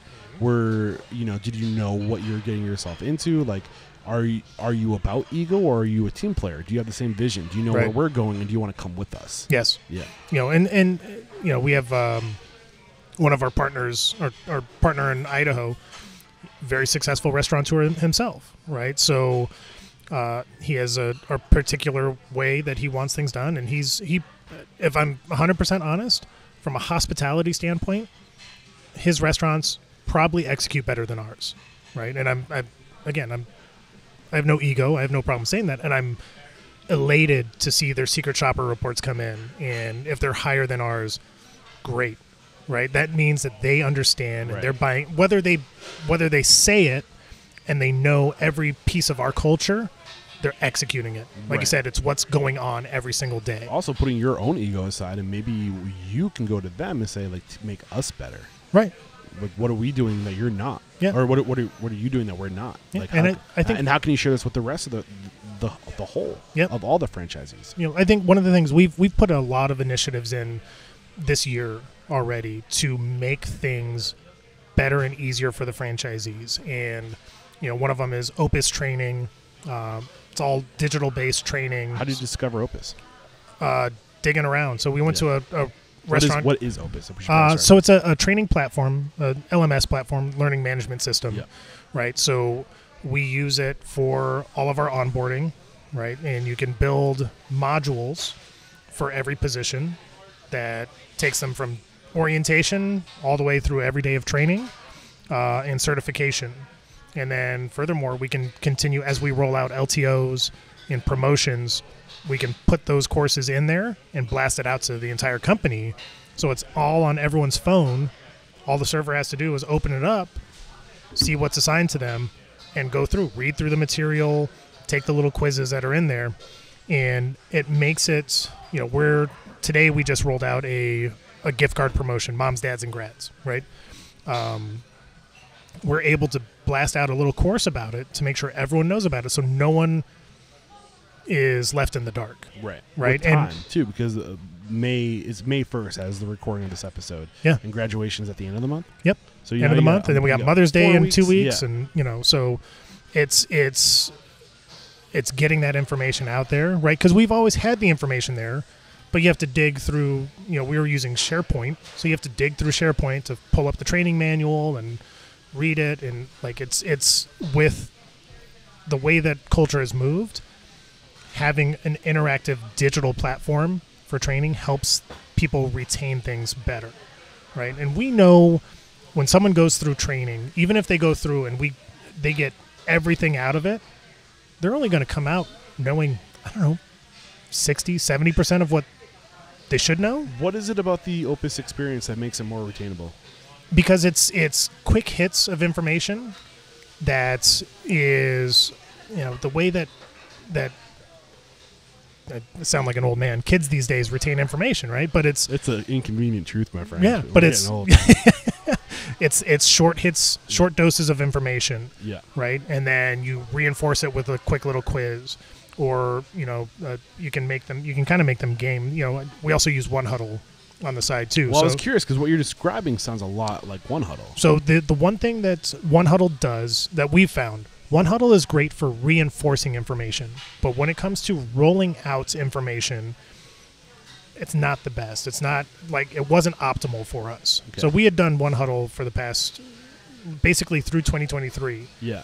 Testing it out and giving it to our trainees that were just onboarding, and it wasn't 100% clicking. Okay. So what we're using now is One Huddle to reinforce, but Opus to introduce. Right. So this whole process, so as I was a commercial pilot, and the way that you study to take, this is probably kind of terrifying, honestly, when you really think about it. The way that you study to become a commercial pilot, you go through the training, you have the actual flying, the groundwork where you're discussing, you're learning things. But to become a commercial pilot, the way you take the test, it's a multiple choice question, and okay. You get this giant book that's I don't know, 4 to 5 inches, 6 inches thick, depending on what certification you're going for. Right. And it's a section, a chapter where it covers a little bit of material. And then the back end, there's all the possible questions that you could get asked, multiple choice. And then you go through and you take the test, and then it tells you what the answer is. Okay. So basically, the way to study for it is you just read all of the questions. And you memorize the answers. Yeah. And if you do it enough, eventually you can pass the test. Right. But it's that same thing where you don't need to go to the section that it tells you everything. Mm-hmm. You can just go to the section where you take the tests. Right. And memorize the important stuff. Yeah, that is a little terrifying. It is kind of terrifying. But the power of One Huddle is it's like a 10-question test, right? Or Opus. You can do Opus, you can do as many as you want. I want to say One Huddle is, maybe 15 questions max, it's right? It's short, right? The point is it's a short, maybe take you 2 minutes max to take the quiz. Yep. And then you don't get access to any of the information, the data that you're, the booklet. You just take the question. You just answer the questions. And then if you get 5 out of, 15, then you take it again, you take it again, you take it again, you take it again until you get a passing score. Right. And the goal is to take the test as fast as possible with a 100% correction. Right. But the real magic behind it, I think, is that you get to see what everybody else is getting as a score. So if you're a dog, if you're getting if it's taking you 10 minutes to answer 15 questions and Sally did it in 2 minutes and got a 100, you're going to take it over and over and over and over again so you don't look like a schmuck next to Sally. Yep. But what happens is you end up memorizing the only the things you need to know. Yep. So it's a super way to make it sticky. It's like hacking the memory. Yep. And what we liked about Opus is that it does all that, but it also gives a library of information. Right, so you can go through, you can upload all of your training material, right? So we have our hospitality sequence, which are steps of service, right? We can put that in, and they have to click on it, and they have to read through it, and then you can have a little quiz after it, right? So and no matter what, all that library, what's assigned to them based on their position, server, bartender, wok cook, whatever, all of that information lives in their phone. So they have access to that information. So if they ever have a question of, what are the allergies or what am I supposed to do if this happens? Yeah. It's all there. Can you get into the how you're. So you mentioned it earlier. You're using Opus to be more of an LMS onboarding process, and you're using One Huddle to be more of a one-off educating. But can you get into a little bit more detail on how you use those two to complement each other? Because I've heard of one, I've heard of both of these, but I've never heard them being used together. Yeah, and these aren't little investments either. No, they're not. But it's for us, it's worthwhile, right? Okay. So because there's nothing more valuable than a knowledgeable, confident teammate. Right. And the more we can do to make our teams more knowledgeable and more confident, the more money they're going to make. The more they're going to sell, the better the experience. The better the experience, right? So we had One Huddle going. How do you discover One Huddle? Actually, through I was wondering the podcast, the Sam Caiucci episode. Yeah. He's the CEO of One Huddle, for the record. Yeah. So that one, that piqued my interest, and I, did the calls with them and went through. And where's Opus based? New York. New York. Yep. Oh, I'm gonna have to get them on the show on the way back. So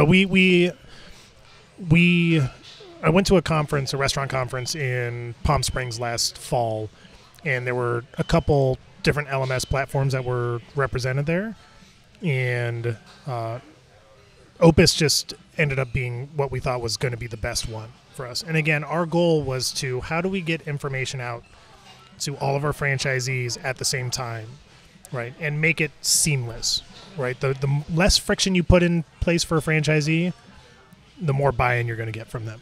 Okay, so again, with SharePoint's great for holding documents and being able to share everything, but there's a little bit of friction of learning that system and how to navigate, right? I feel like Opus and One Huddle are more about cracking the human code. Yes. Of creating that path of least resistance to make it sticky. Yep. Yeah. And just having, so basically what we've done now is Opus we're using for anything that's new.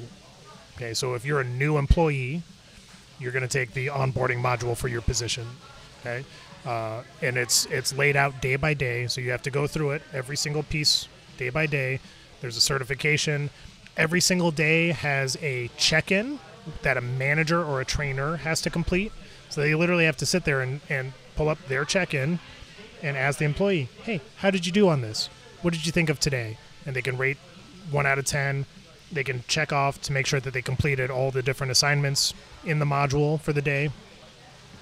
We have the certification for all of our servers and bartenders. You take a final test, but you also serve a trainer or a manager, right? Just like you would a guest, right? So the manager has that certification in there so they can check off, and it's basically based off of our secret shopper reports. Yeah. Did they greet the guest properly? Did they offer this? Did they talk about this? Did they pre-bus the table properly? All those kinds of things. Yeah. We're not even touching on one thing that I think is critically important to using technology like this. Mm-hmm. How much time and energy went into managing booklets before? Printing out booklets. Ridiculous. All this stuff. Yeah. Now you upload it once. Yep.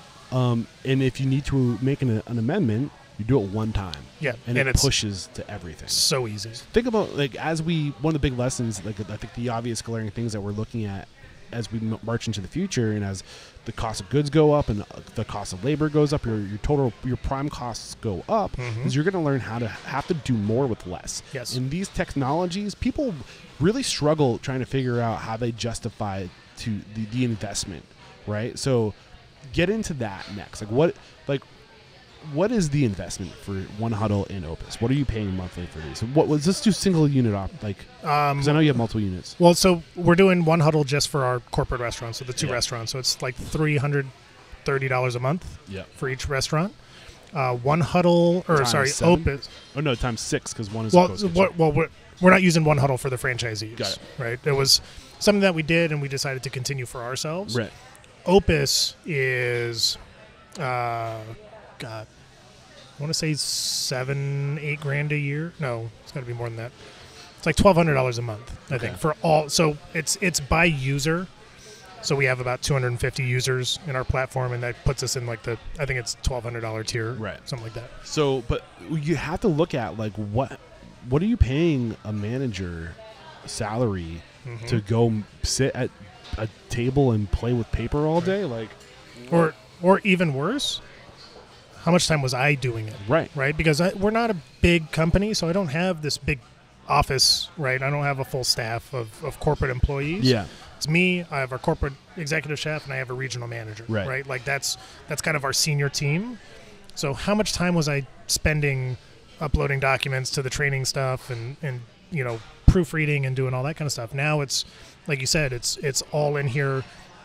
It uses AI to generate things. So you can upload something, it scans that document, and it can create a course based on that document, right? And it makes it digestible for people with short attention spans, right? And then it'll come up with quiz questions and everything for you. So it's super, super useful. And the amount of time that we save is invaluable. Right. Yeah. So, and I think humans are by nature linear thinkers. Mm-hmm. We're not hardwired to think exponentially. Right. And what happens when you use software like this, you can save time, and what ends up happening is it's an exponential saving over time. Yep. So you have to think of it that way. And anyway, this is a really great conversation. I'm super enjoying it. So I want to come back to the tech stack later before we talk about like where you went down this rabbit hole, and I love this shit. So I let it happen. But I do want to, before we start talking about more about where you are today, let's go back, because you are the sole proprietor of Ling and Louie's restaurants. Yep. When did that happen? So 2019. So officially January 2nd, 2019 is. Good timing. Yeah, technically my wife and I are the owners of the company. We spent probably the latter half of 2018 kind of negotiating the deal with Randy, previous owners. So why did Randy ever tell you why he was ready to relinquish control? Okay, so he had just sold the Ruth's Chris Steakhouses and made a ton of money off How of old it. was he at this point? Maybe 60, maybe. So it was time. Yeah. And I think, look, he had a long, successful career, and I think he saw an opportunity to get out, and it was it. So when he had sold it and they told us about it, I'm like, all right, it's going to go one of two ways. He's out and he's retiring, or he's going to take some of that money, invest in the Ling and Louie's brand, and let's grow it. Yeah. And it became pretty apparent that he wasn't going to grow it, right? He was, in all due respect, hang out on a beach in Florida. Good for him, yeah. Right? Or actually, probably Hawaii. Yeah. So at that point, I said, look, there's not going to be any growth for me, and that's when I left, right? And at that time, was on the wall. Yeah, and I think 10 years in, I needed a refresh. I needed something to refresh my passion. Well, at this point, you're at 1, 2, 3, 4 restaurants in like an 18-year period. Yep. Which so is 4 perspectives. Yeah. Like that's it's good to diversify your perspective. Mm-hmm. So you say to yourself, you want to go to Sumo Maya. Sumo Maya. Yep. So it was, I think you see a pattern where it's all Asian inspired cuisine. This one was more Asian Mexican fusion. Yeah. More upscale, very nightlife heavy. And I walked in there, and just it was so uplifting to see the creativity that was going into the cuisine, talking to the chef and how passionate he was, talking to the owner and how passionate he was. The team was, there were a core group of that team that I still keep in touch with today that were very passionate about what they did and how they did it. And it reinvigorated me. Like it literally brought back all sorts of creativity. Like my whole creative side had kind of died out, and I was just, I hate to admit it, but kind of going through the motions, and that was it, right? I think it's a common trap, man. Yeah. You're not alone. Yeah. And especially after 10 years, 15 years of doing something. Yeah. Yeah. So it sucked because we were in a good spot, and we got to, we're negotiating probably September, October, November, and I remember going out to lunch with the owner at the time because he wanted to talk to me. It was the Wednesday before Thanksgiving, and he wanted to talk to me about his plan for growth of the Sumo Maya brand. I said, cool, okay. So, but I had already made the decision that we were going to buy Ling and Louie's. Got it. So before he even got into the conversation about what he wanted for growth, I said, I hate to do this to you. I don't want to cut it short. And I know this is going to make lunch very, very awkward. But I've gotten this opportunity to buy my former brand and become an owner. Yeah. And I know he was disappointed, but he was also like, You gotta get it. I can't blame you, right? Yeah, yeah. So we had, an awkward lunch, but, then we ended November. I think November was the highest sales at that restaurant and highest profitability that restaurant had ever done to that point. And I stuck around through the end of the year. Last day was New Year's Eve. And then 2 days later, we signed the paperwork to take over Ling and Louie. Any advice on going through that transaction? And it sounds like Randy, just from listening to you, wasn't looking to screw you over. At this point, you also have a relationship with him. Yeah. Like a mentor-mentee type situation. Yeah. No, so he took really good care of us. And he paint told us. the picture of what being taken care of looks like so other people know when they're being taken care of. Right. So he said, look, I want to make it so, I want the brand to carry on. And we think you're the right guy to carry the brand forward, right, and continue its evolution. Yeah. B, I want to set you up so you and your wife and your family can have a nice life, right? If you want to go grow it and become multimillionaires or whatever, then we're going to try to set you up for that, right? So we ended up doing a seller finance deal where it was, we kind of looked at the brand at the time. We had one franchise location was going to close in a year because their 10 years was up. Another one was going to be done in like 2 or 3 years because their 10-year window was up. And then we had the one restaurant in Idaho that was going to renew they had a 5-year extension option, right? So we knew that. So we knew that we're going to lose revenue from 2 franchisees closing down. This restaurant at the time was doing 1.9 million in sales. So nothing crazy. I mean, it was enough to sustain and make, maybe $100,000 a year or something like that. How much total revenue were you looking at with all the locations? Since you've owned it, have you had to close anything? No. Okay. Yes. So we've had, we've increased this from 1.9 to 3 million. Oh, wow. And we will break the $3 million mark this year, which will be the first for us. Congratulations. Thank you. That's such a fucking testament, dude. Like, to take a 10-year-old, 2008? 2008 is when it opened. 16-year-old brand. Yeah. Yep. And to have the best year 16 years after is a testament to you and your discipline to Kaizen. Thank you. Yeah. I want to pause for a second and say, holy shit, dude.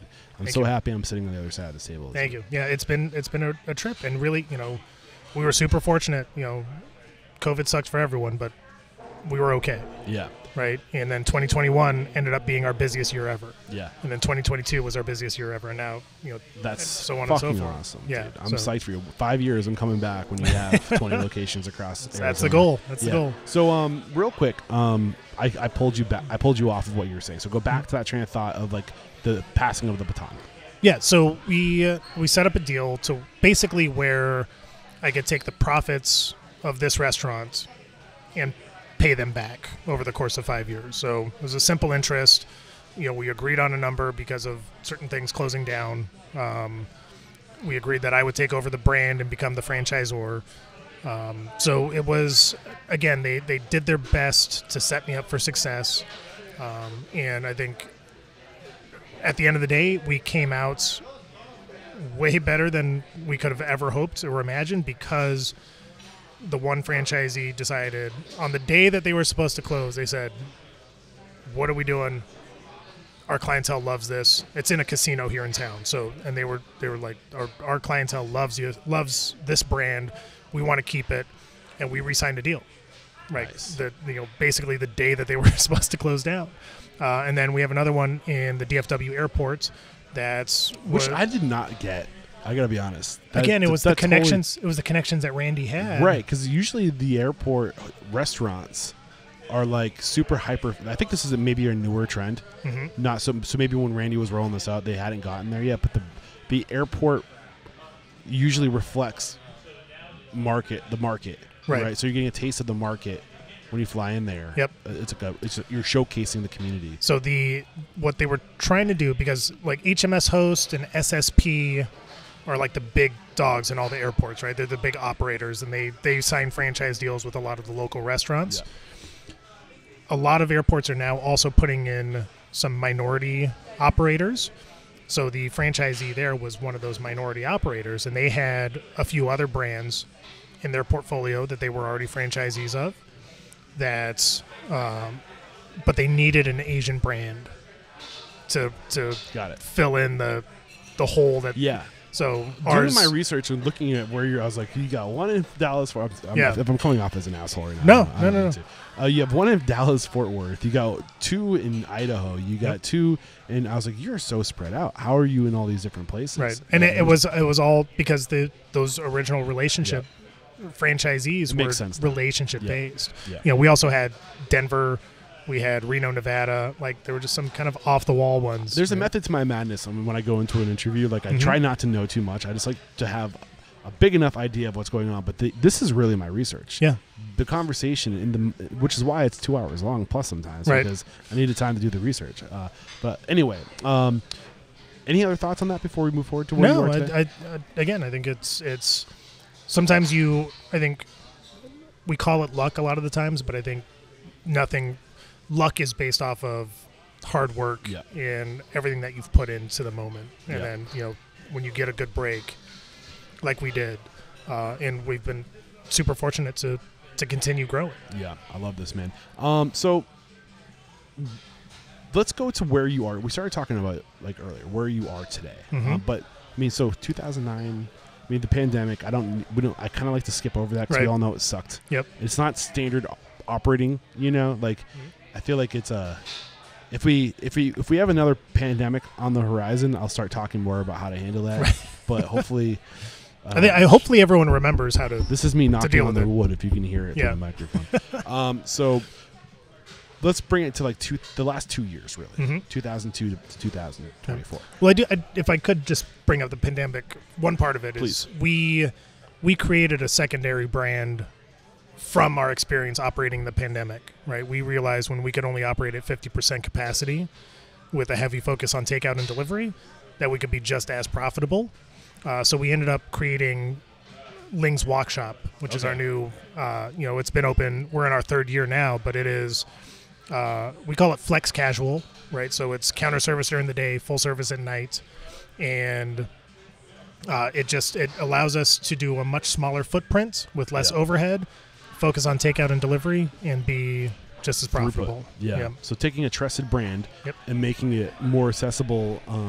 So do people associate Ling's Walk with Ling and Louie? Slowly. So we have some similar items. We took some of the more popular ones from here and put it on the menu up there. But I'm trying to, we're in the middle of doing our next menu revamp. Yeah. We're trying to differentiate them more and more. How come there isn't a Louie stove?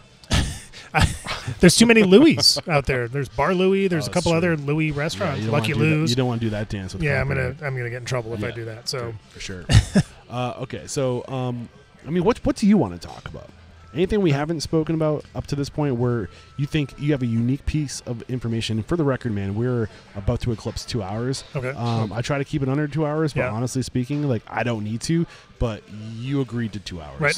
So if you have things to do, I'm good. Put me in my place. We were just Arizona every April.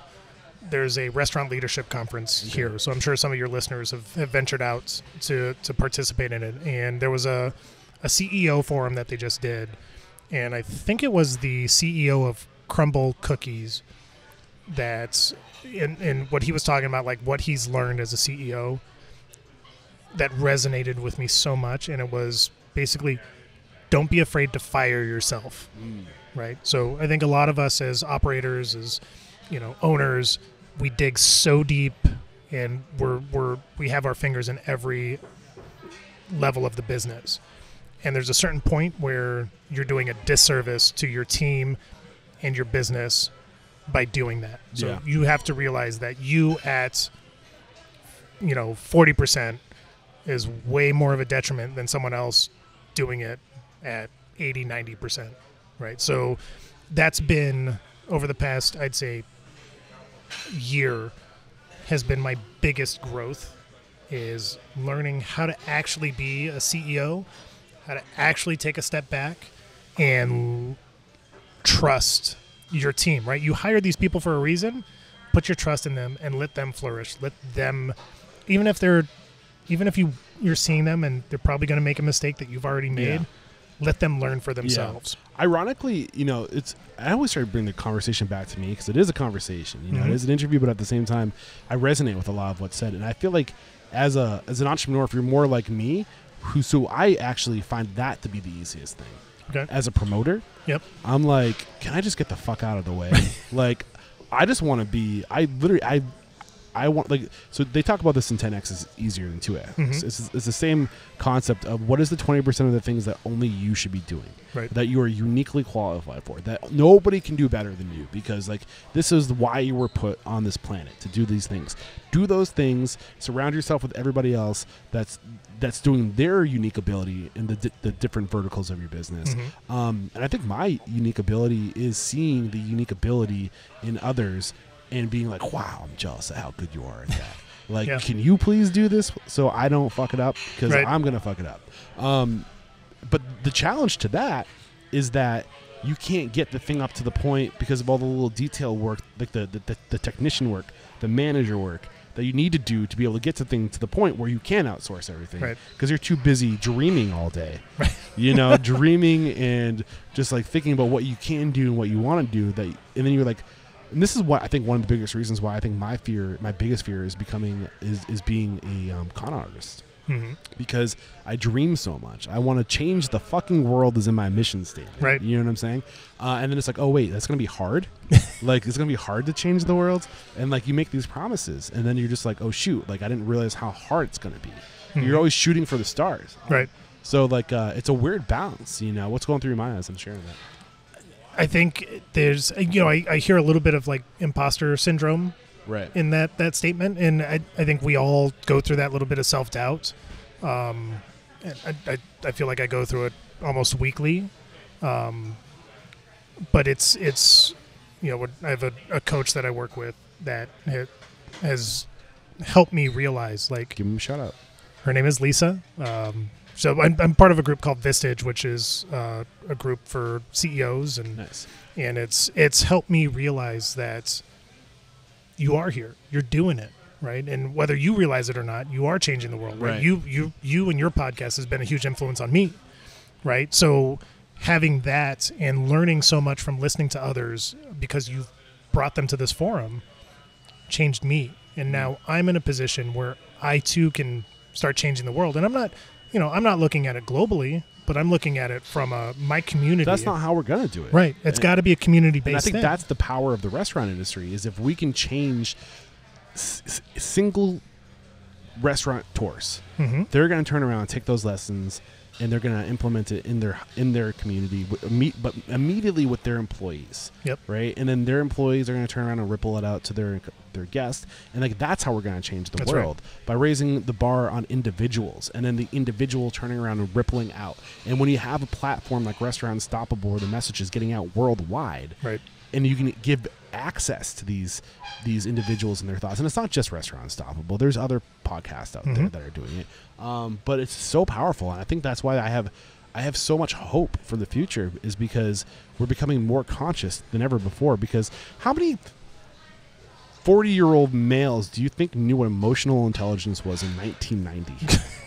None. Exactly my point. Like we are understanding, we're wrapping our minds around what it means to be conscious. I think it was when I was with Bamboo Club, we did a big like GM conference, and it was early 2000s, and I first heard the term "seek to understand, then be understood," right? And that's something that is 100% relevant today, right? We have to understand who we're talking to, who's on our team, who we're coaching, who we're developing, to get the most out of them, right? And then figure out how they digest information so that we can deliver the message in the most impactful way. Yeah. Right. Yeah. So that was early 2000s, and it's taken a very long time for, at the time, very revolutionary thinking in management to really be, hopefully, the norm in what we're doing today. Yeah.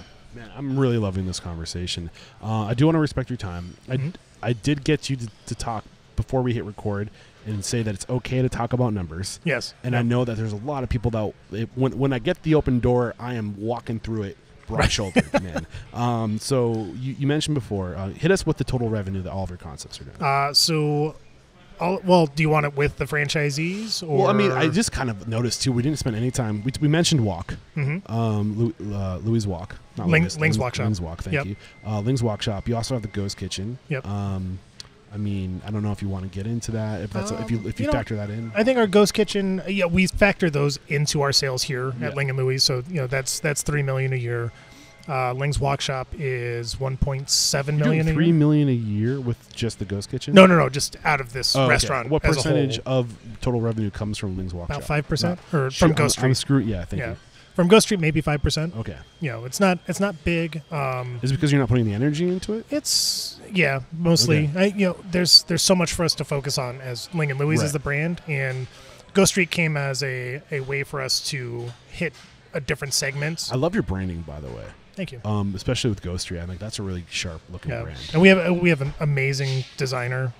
That's give him a shout out. Tanya with Miss Details. She does, we've worked together for so long. Yeah.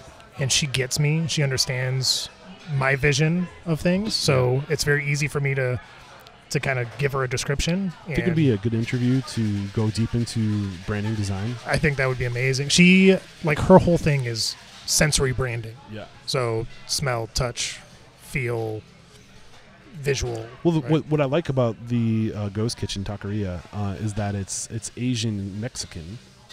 Mm-hmm. Correct me if I'm wrong.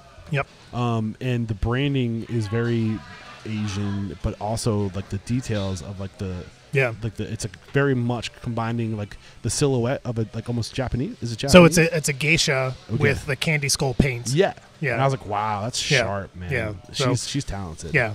And the minute she sent it to me, I said, that's it. Right. Yeah. I didn't even have to question it. She had several others, but I said, that's it. Yeah. We got to get her on the show. Yeah. One of the things I'm trying to do, and I'm trying to be better about, is slowing down really in interviews and finding the leads to get more assassins. Yeah. The people behind the restaurants on the show. Yep. So I wouldn't have been able to do that in a 30-minute conversation, now would I? No. So anyway, I think there's something to be said about the power of now, slowing down, being present, going Absolutely. deep. So big picture again. So 3 million, you're going to eclipse 3 million with Ling and Louie's with the Ghost Kitchen, which is 5%. Yep. Ling's Walk Shop's at 1.7 million. So both of our restaurants, I think an industry standard for really good revenue is $1,000 a square foot in annual revenue, and we're at that for both of our locations. 1,000 per square foot. Yep. And we're I think we're going to get Ling's Walk Shop to the point where it's doing $2+ million in the next year or two. We got some tweaks that we're going to do to the concept to help drive some of that revenue and really focus on some catering initiatives. So you're going to get Ling's Walk to 2 million, you said? That's the goal, yep. And I think that's we're right on that cusp of making that change so that we can do that. So 3 million with this location we're sitting in. Yep. 1.7 million with which location? With Ling's Walk Shop. Oh, okay. Sorry. Yep. That's You're right. Good. But you're hoping to get that over 2 million in the next year. So you're at 5 million with. But what about the franchise? And then the franchisee. So if you take all of our restaurants together, we're about $20 million in revenue. Wow, man. We as a franchisor, we only see a percentage of. How does that work? Those sales? What percentage? So if you get total so they're doing 20% profit, right? What percentage of the profit do you get as a franchisor? So it's not based off of profit. We're going off of sales. Okay. So depending on the franchisee, I think pretty average is 5% plus a marketing fee. So and we're going off of deals that were made prior. So 4 locations are each making approximately 5 million. Is that right? I would say, That's Okay, about that's right. awesome. Yeah. So is this the lowest performing? This is the lowest, but it's also Wow. the smallest by like Okay, footprint wise. So Yeah. you have the ability to do throughput. How many seats here? about 150 with our patio. How many seats in the average other franchise? More than we'd like. Why? Is it so the when- overhead? turning Really, into too when much? we designed this concept, it was when we first designed it, we said 3,000 square feet. Okay. Right now that we're 16 years into it, we kind of understand optimization. What is optimal? So 4,000 square feet would be optimal. Okay. Our Idaho franchisee his restaurants are, I don't know, 7,000 and 8,000 square feet, like twice as big as what they should be, but he fills them up. So, again, when you give some leeway and you know that they can I know execute, their market better than yeah, you do. like Yeah. go for it. If you want to put that capital Yeah. in, What about Right. consistency within markets? I mean, I feel like if you did like the, like the centrifugal circle approach, Mm-hmm. where like you start with a single location and then you go like 2 miles out, Yep. and then 2 miles out from that. Yep. I think it's more important to have it be consistent. Mhm. But when you have people that are literally 1,000 miles away, or It's 500 tough. miles away, Yeah. Well, I think you get a little more wiggle room in terms of how letting it be a little different to meet the demands of the market, Right. because the likelihood of there being a Scottsdale person in Boise and they're like, oh, I know exactly what I'm going to get, and it's Right. like, as long as it's a little the same. Yeah. Well, so we have a core menu, right? Yeah. And that's at the crux of everything that Yeah. we do, right? And that core menu sticks with our branding of modern Asian cuisine with American flair, right? So if Idaho wants to have a sushi bar, a full sushi bar with sushi chefs, and there's some capital that goes behind that, right? Because you have the labor of the sushi chefs, the training that goes into it, building out the sushi bar, having all of those products on hand, right? So if they can do that and they feel that they can execute it, and they've proven to us that from an execution standpoint they can rock it, right? We're open to those discussions, Got it. right? So, but it's kind of like, show me, prove Yeah. it to me that you want a little bit more, that Got you it. can handle a little bit more. Let's talk about percent profit. Mhm. So you're doing $3 million at this current location, Mhm. 150 seats. Yep. That's awesome, man. Congratulations. Thank you. And what percent profit? We're about 15% here. Okay. So there's still some wiggle room for us, and I think one of the things that we've learned, especially after going to the Create conference last year, which is for emerging brands, like these big investors, Savory Fund and those guys, they're looking for that 25%. Right. Yeah. So I came out of that going into 2024 knowing we got some work to do. Right. And, we specifically in this restaurant, the way that our company is structured, my senior management, where normally they wouldn't have their salaries in this restaurant, they're budgeted into this Right. restaurant, right?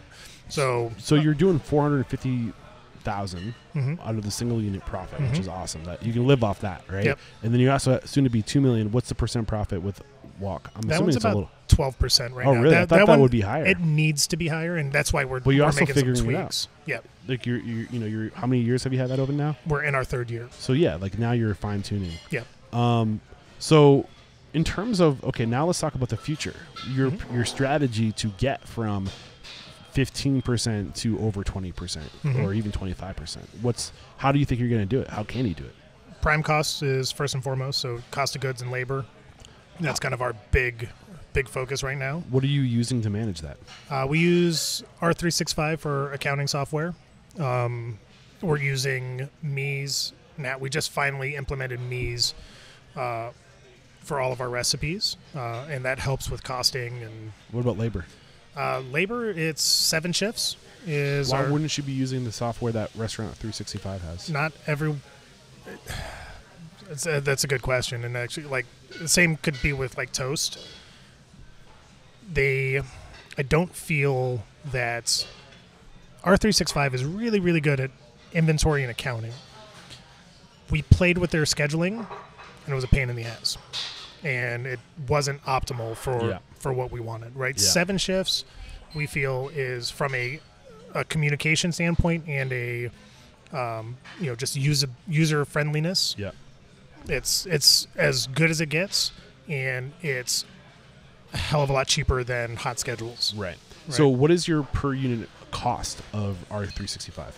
We are about $700 per unit. Per unit. Yep. And what about hiring somebody that knows how to use it? We pay $2,400 a month, but they do they basically reconcile all of our books, all of our bank accounts. So I don't want to say a fractional CFO because they don't get into the actual CFO and strategy stuff, but from a bookkeeping, accounting, so you're looking at close to $3,000 a month. Yep. Okay. And what are you paying for 7 shifts? $97 per location. $97 per location times 5. Well, so that's just for our corporate restaurants. Okay, so like some of the franchisees are using hot schedules, and we just talked to them. I said, and we're looking at how they're using it. Like, you're not even using this how you should be, right? Like, there's so much. Like, if you're going to pay that much for hot schedules, you got to use it. Right. I think a lot of people, there's a misconception is like, oh, like I'm just going to pay this bill and my problem's going to go away. Mm-hmm. That thing is just a tool for you to do the thing better. 100%. You got to still use the tool. Yeah. You can buy a hammer and nails. Right. The house isn't going to bill itself. Exactly. You know. Yep. So and you have to be diligent in looking at the numbers, right? You know, we're in this age of information where every possible little detail in your financials is at your fingertips, but whether or not you know how to use it and read it, or whether or not you choose to apply it, that makes all the difference, right? There's 1,000 reports in R365, right? But do you know which ones to look at that will help you have the biggest impact on your business? Right, man. Okay. So before we wrap up with a few final questions, I'm really enjoying this conversation. Sorry, I'm totally abusing your time. So we talked about, how you got here, where your business is today. Mm-hmm. Where are we going? What are you doing to prepare for the future? So, like I said, this year, I told our team, I said, we are using this year to fine tune our numbers, right? We need our cost of goods at a 25%. We need labor at 30 to 32%, right? We need to be, from a prime cost standpoint, at like a 57, 58% if we really want to grow. 10 years ago, it was 55%. Don't forget, you got a camera over the shoulder. Sorry. I was like, whoa, that was a close one. Yeah, 10 years ago, it was 55%, right? Now with, cost of goods going up, labor costs going up, I think we're comfortable trying to get that 57, 58% number. Like I said, with Ling's Walk Shop, we're going to be making some tweaks with the next menu rollout to help that along. But our goal is, by the end of this year, early next year, to have a new location signed, a new lease signed for a new location. It'll probably be a Ling's Walk Shop. I think that is what I envision as the true growth vehicle for us, especially on the franchising side. Right. It's smaller, less of a counter service, less moving parts. Yeah, less of an investment. Yep. Right. And it's smaller footprint. Yeah. And we've seen, when here, like, a lot of the complexity comes out of what we call the pantry side, right? So that's where a lot of our kind of more American stuff comes from, the sushi comes from.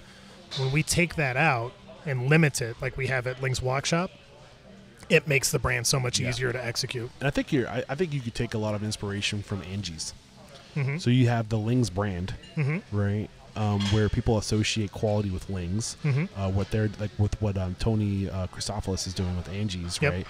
Where then you do Ling's Walk, Ling's fill in the blank, right? And now people associate that brand with quality, and it gives you. Then you literally create a whole business around one menu option, right?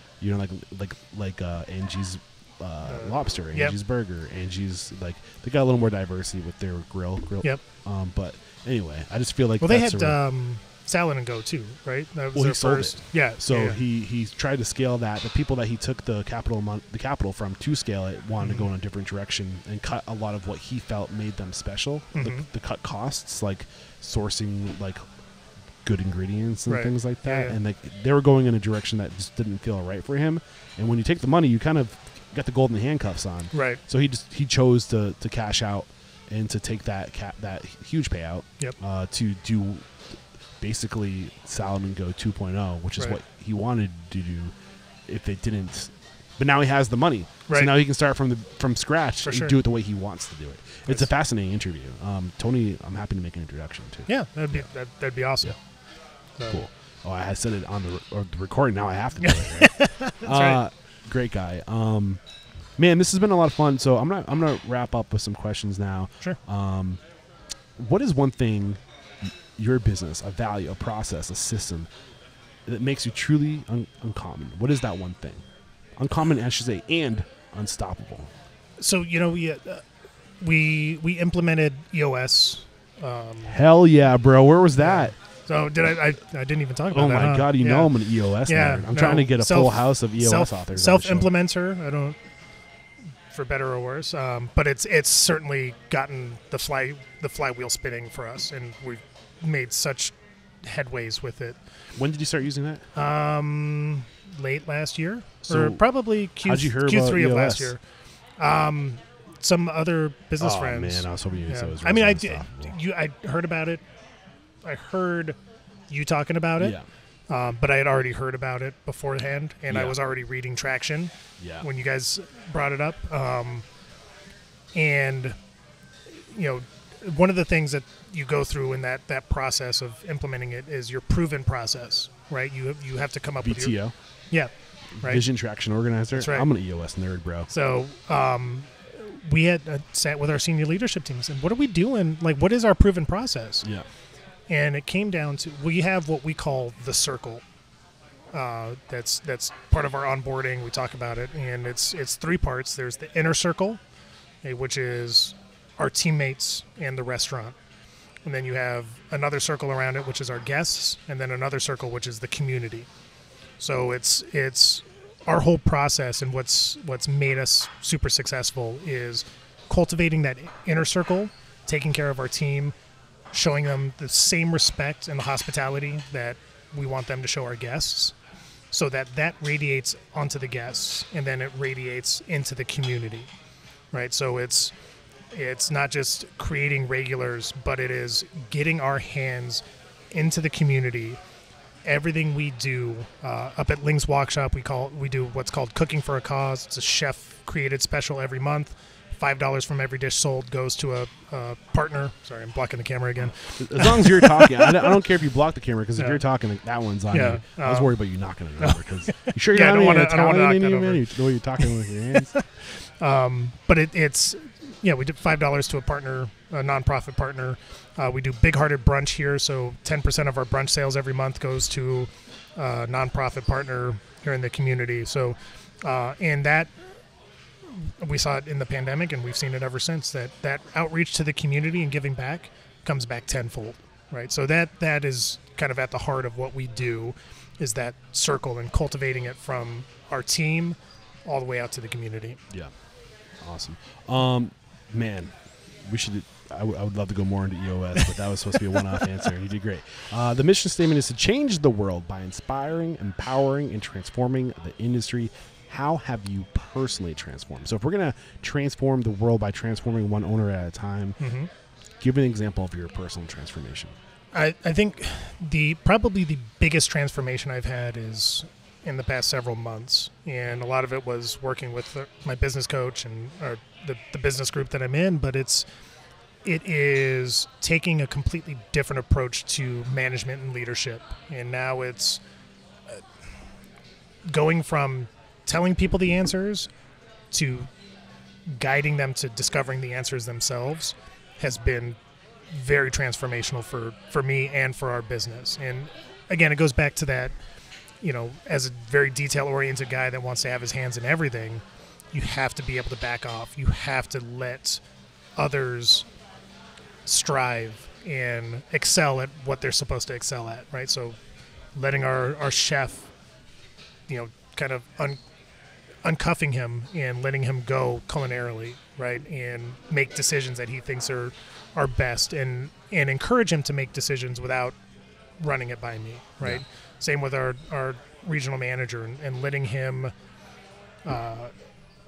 really me stepping completely out of operations and letting things go. There's oftentimes I'm here in the morning, and then once the door opens, I'm out. Yeah, I leave because I'm just in the way. Yeah. So that's been a big transformation, and it's allowed our senior leadership to really figure out how to best manage and develop the young managers that are in our system right now. Love it, man. This is the last question. Okay. If you got the news, you'd be leaving this world tomorrow. All the memories of you, your work, and your restaurants would be lost with your departure. With the exception of 3 pieces of wisdom you could leave behind for the good of humanity and your legacy, what would those 3 pieces of wisdom be? You know, it's funny. I knew this question was coming, and I didn't even think about it.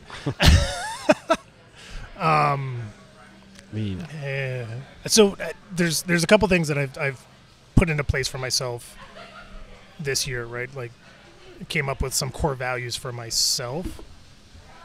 One of them, family first, I think is of the utmost importance. I spent a good amount of my career putting the job first and neglecting my family, and like I missed a lot of my kids growing up, right? My kids used to sleep.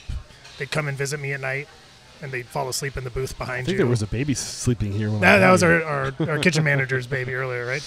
I joked earlier and I said every day is bring your kid to work day when you own a restaurant. Yeah. I grew up in a restaurant. And to an extent it is, right? So being in a position now where I can put my family first and I can be there for all of my kids' games. I can fly out. You know, my oldest is in college in San Francisco, so I'm flying out this weekend to go visit him. Man, right? You're making me feel like a slacker. You're 40 years old. How old are you? 43. 43. You get kids in I started college? young. We did it backwards. Yeah. But you know, so family first. Do better every single day. I think it's important to put the effort in to just improve every single day, whether it's 1%, 2%, whatever. But don't be at the same place you were yesterday, today. Got it. And 3. This is something that I just saw the other day. That's I think hospitality is a choice, and it's something that, you know, when we go into in this world where everything's so divided and everyone's at each other's throats, it seems, just be hospitable. Hospitality, I think we just have so much associated that word with a business. When you really look at what the definition of hospitality is, do you know the definition? Like, what is your definition?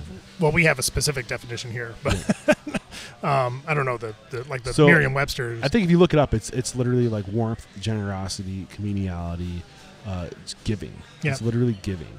And I think that we are hardwired to give. I think when we give, like, in my experience talking, and I think I'm uniquely positioned to make this statement because I've spoken to so many restaurant owners, when I get to why do you do this? It's because of the result of giving something. Right. When you give something, there's a return, and that return is recognition and being valued and being seen for what we do. And as tribal creatures who want to have their 20% and to be seen for their unique ability to self-actualize, the cookie is knowing that you're contributing and being seen and valued for serving your role, for serving your part. So I think, you know, just being able to be seen. I don't know how I got down this rabbit hole in terms of what is the definition of hospitality, but I think it's very much a part of human nature to give something of value, so in exchange we can be seen and recognized for it. It's a human need. I think we're always willing to give to those who we really care about, right? And we want to do what's right by them. Right. But at the end of the day, like, we have to be willing to do what's right by anyone, right? Like, we don't just because someone's a stranger doesn't mean you can just dismiss them or be a jerk to them, right? There's like a smile goes so far, right? And a head nod. And it's funny, you see, and I'm not a big city guy, but, you know, here in town, I walk around and it's just my nature. People walk by, I smile at them, and I give a nod. And that's just who I am. And I think that that little thing can make someone's day or turn someone's day around. Family first, do better every day, give hospitality. Be hospitable. Yep. Be hospitable. Thank you. Yeah. This has been a lot of fun. Thank you so much. Before we wrap up, I have to have you call somebody out.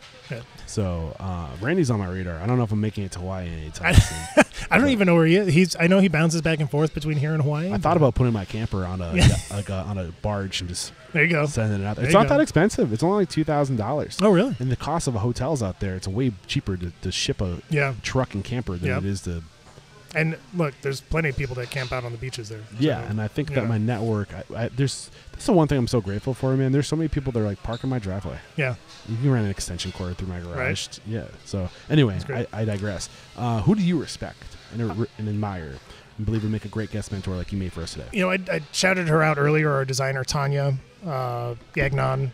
With How do you spell her last name? Gagnon. She's with Miss Details Design. Got it. She's awesome. There's another guy. We use him for insurance. His name is David DiLorenzo. He goes by Dilo or the Dilo, but he's owned restaurants. He's now in the insurance side of things, taking care of local bars and restaurants. Awesome guy. It's so much energy, so much positive energy that comes from him, and so much good that he does for our industry here in town. I think those would be two people that are kind of auxiliary to restaurants, but would be great people to talk to. You mentioned some restaurants on my way out here. You sent me an email when you found out that I was coming. Yeah. What did I have on there? Jason Jansen, good guy. He owns Ahi Poke Bowl. They have several restaurants here in the Valley, and I think California as well. He actually used to own a marketing company that we used back in the day, and he transitioned into ownership, and he's killing it out there. Nice. Fun guy. And then, Jason Asher, great guy. He owns Century Grand. Sorry. But he was one of the guys that was really behind the cocktail revolution here in town. And now he's internationally recognized. Century Grand was just voted #1 bar in the U.S. Wow. So at Tales of the Cocktail. So they're doing great things, and he's just such a nice guy. Nice. Yep. So I got Randy, which you didn't. I mean, I think I got enough information from this conversation that I want to get him on the show when I'm in Hawaii. Mm-hmm. Tanya, David, Jason Jansen, and Jason Asher. Look out. I'm coming after you. I'd love to get you guys on the show. And how can we connect with you? If we're just totally inspired by today's conversation, we have questions for you. Maybe we want to come work for you if we're in the area. What's the best way to connect? So Instagram at Restaurant Dad. Proud restaurateur and a very proud dad. So that was I was lucky to score that handle. Restaurant. Yeah. And then if you want to just email me, jbanquil@lingandlouie.com. It's my direct email. John, thank you so much, man. Thank you for taking the time to share your story, to get vulnerable, to be open. You are a shining example of what I'm looking for in a guest in terms of vulnerability. Thank you. And just being willing to pay it forward. And if we're going to transform this industry, it's going to be through bridging the gap for people like you in the next generation. Yep. So this is when I say, dude, there is no questioning. You are unstoppable. Cheers.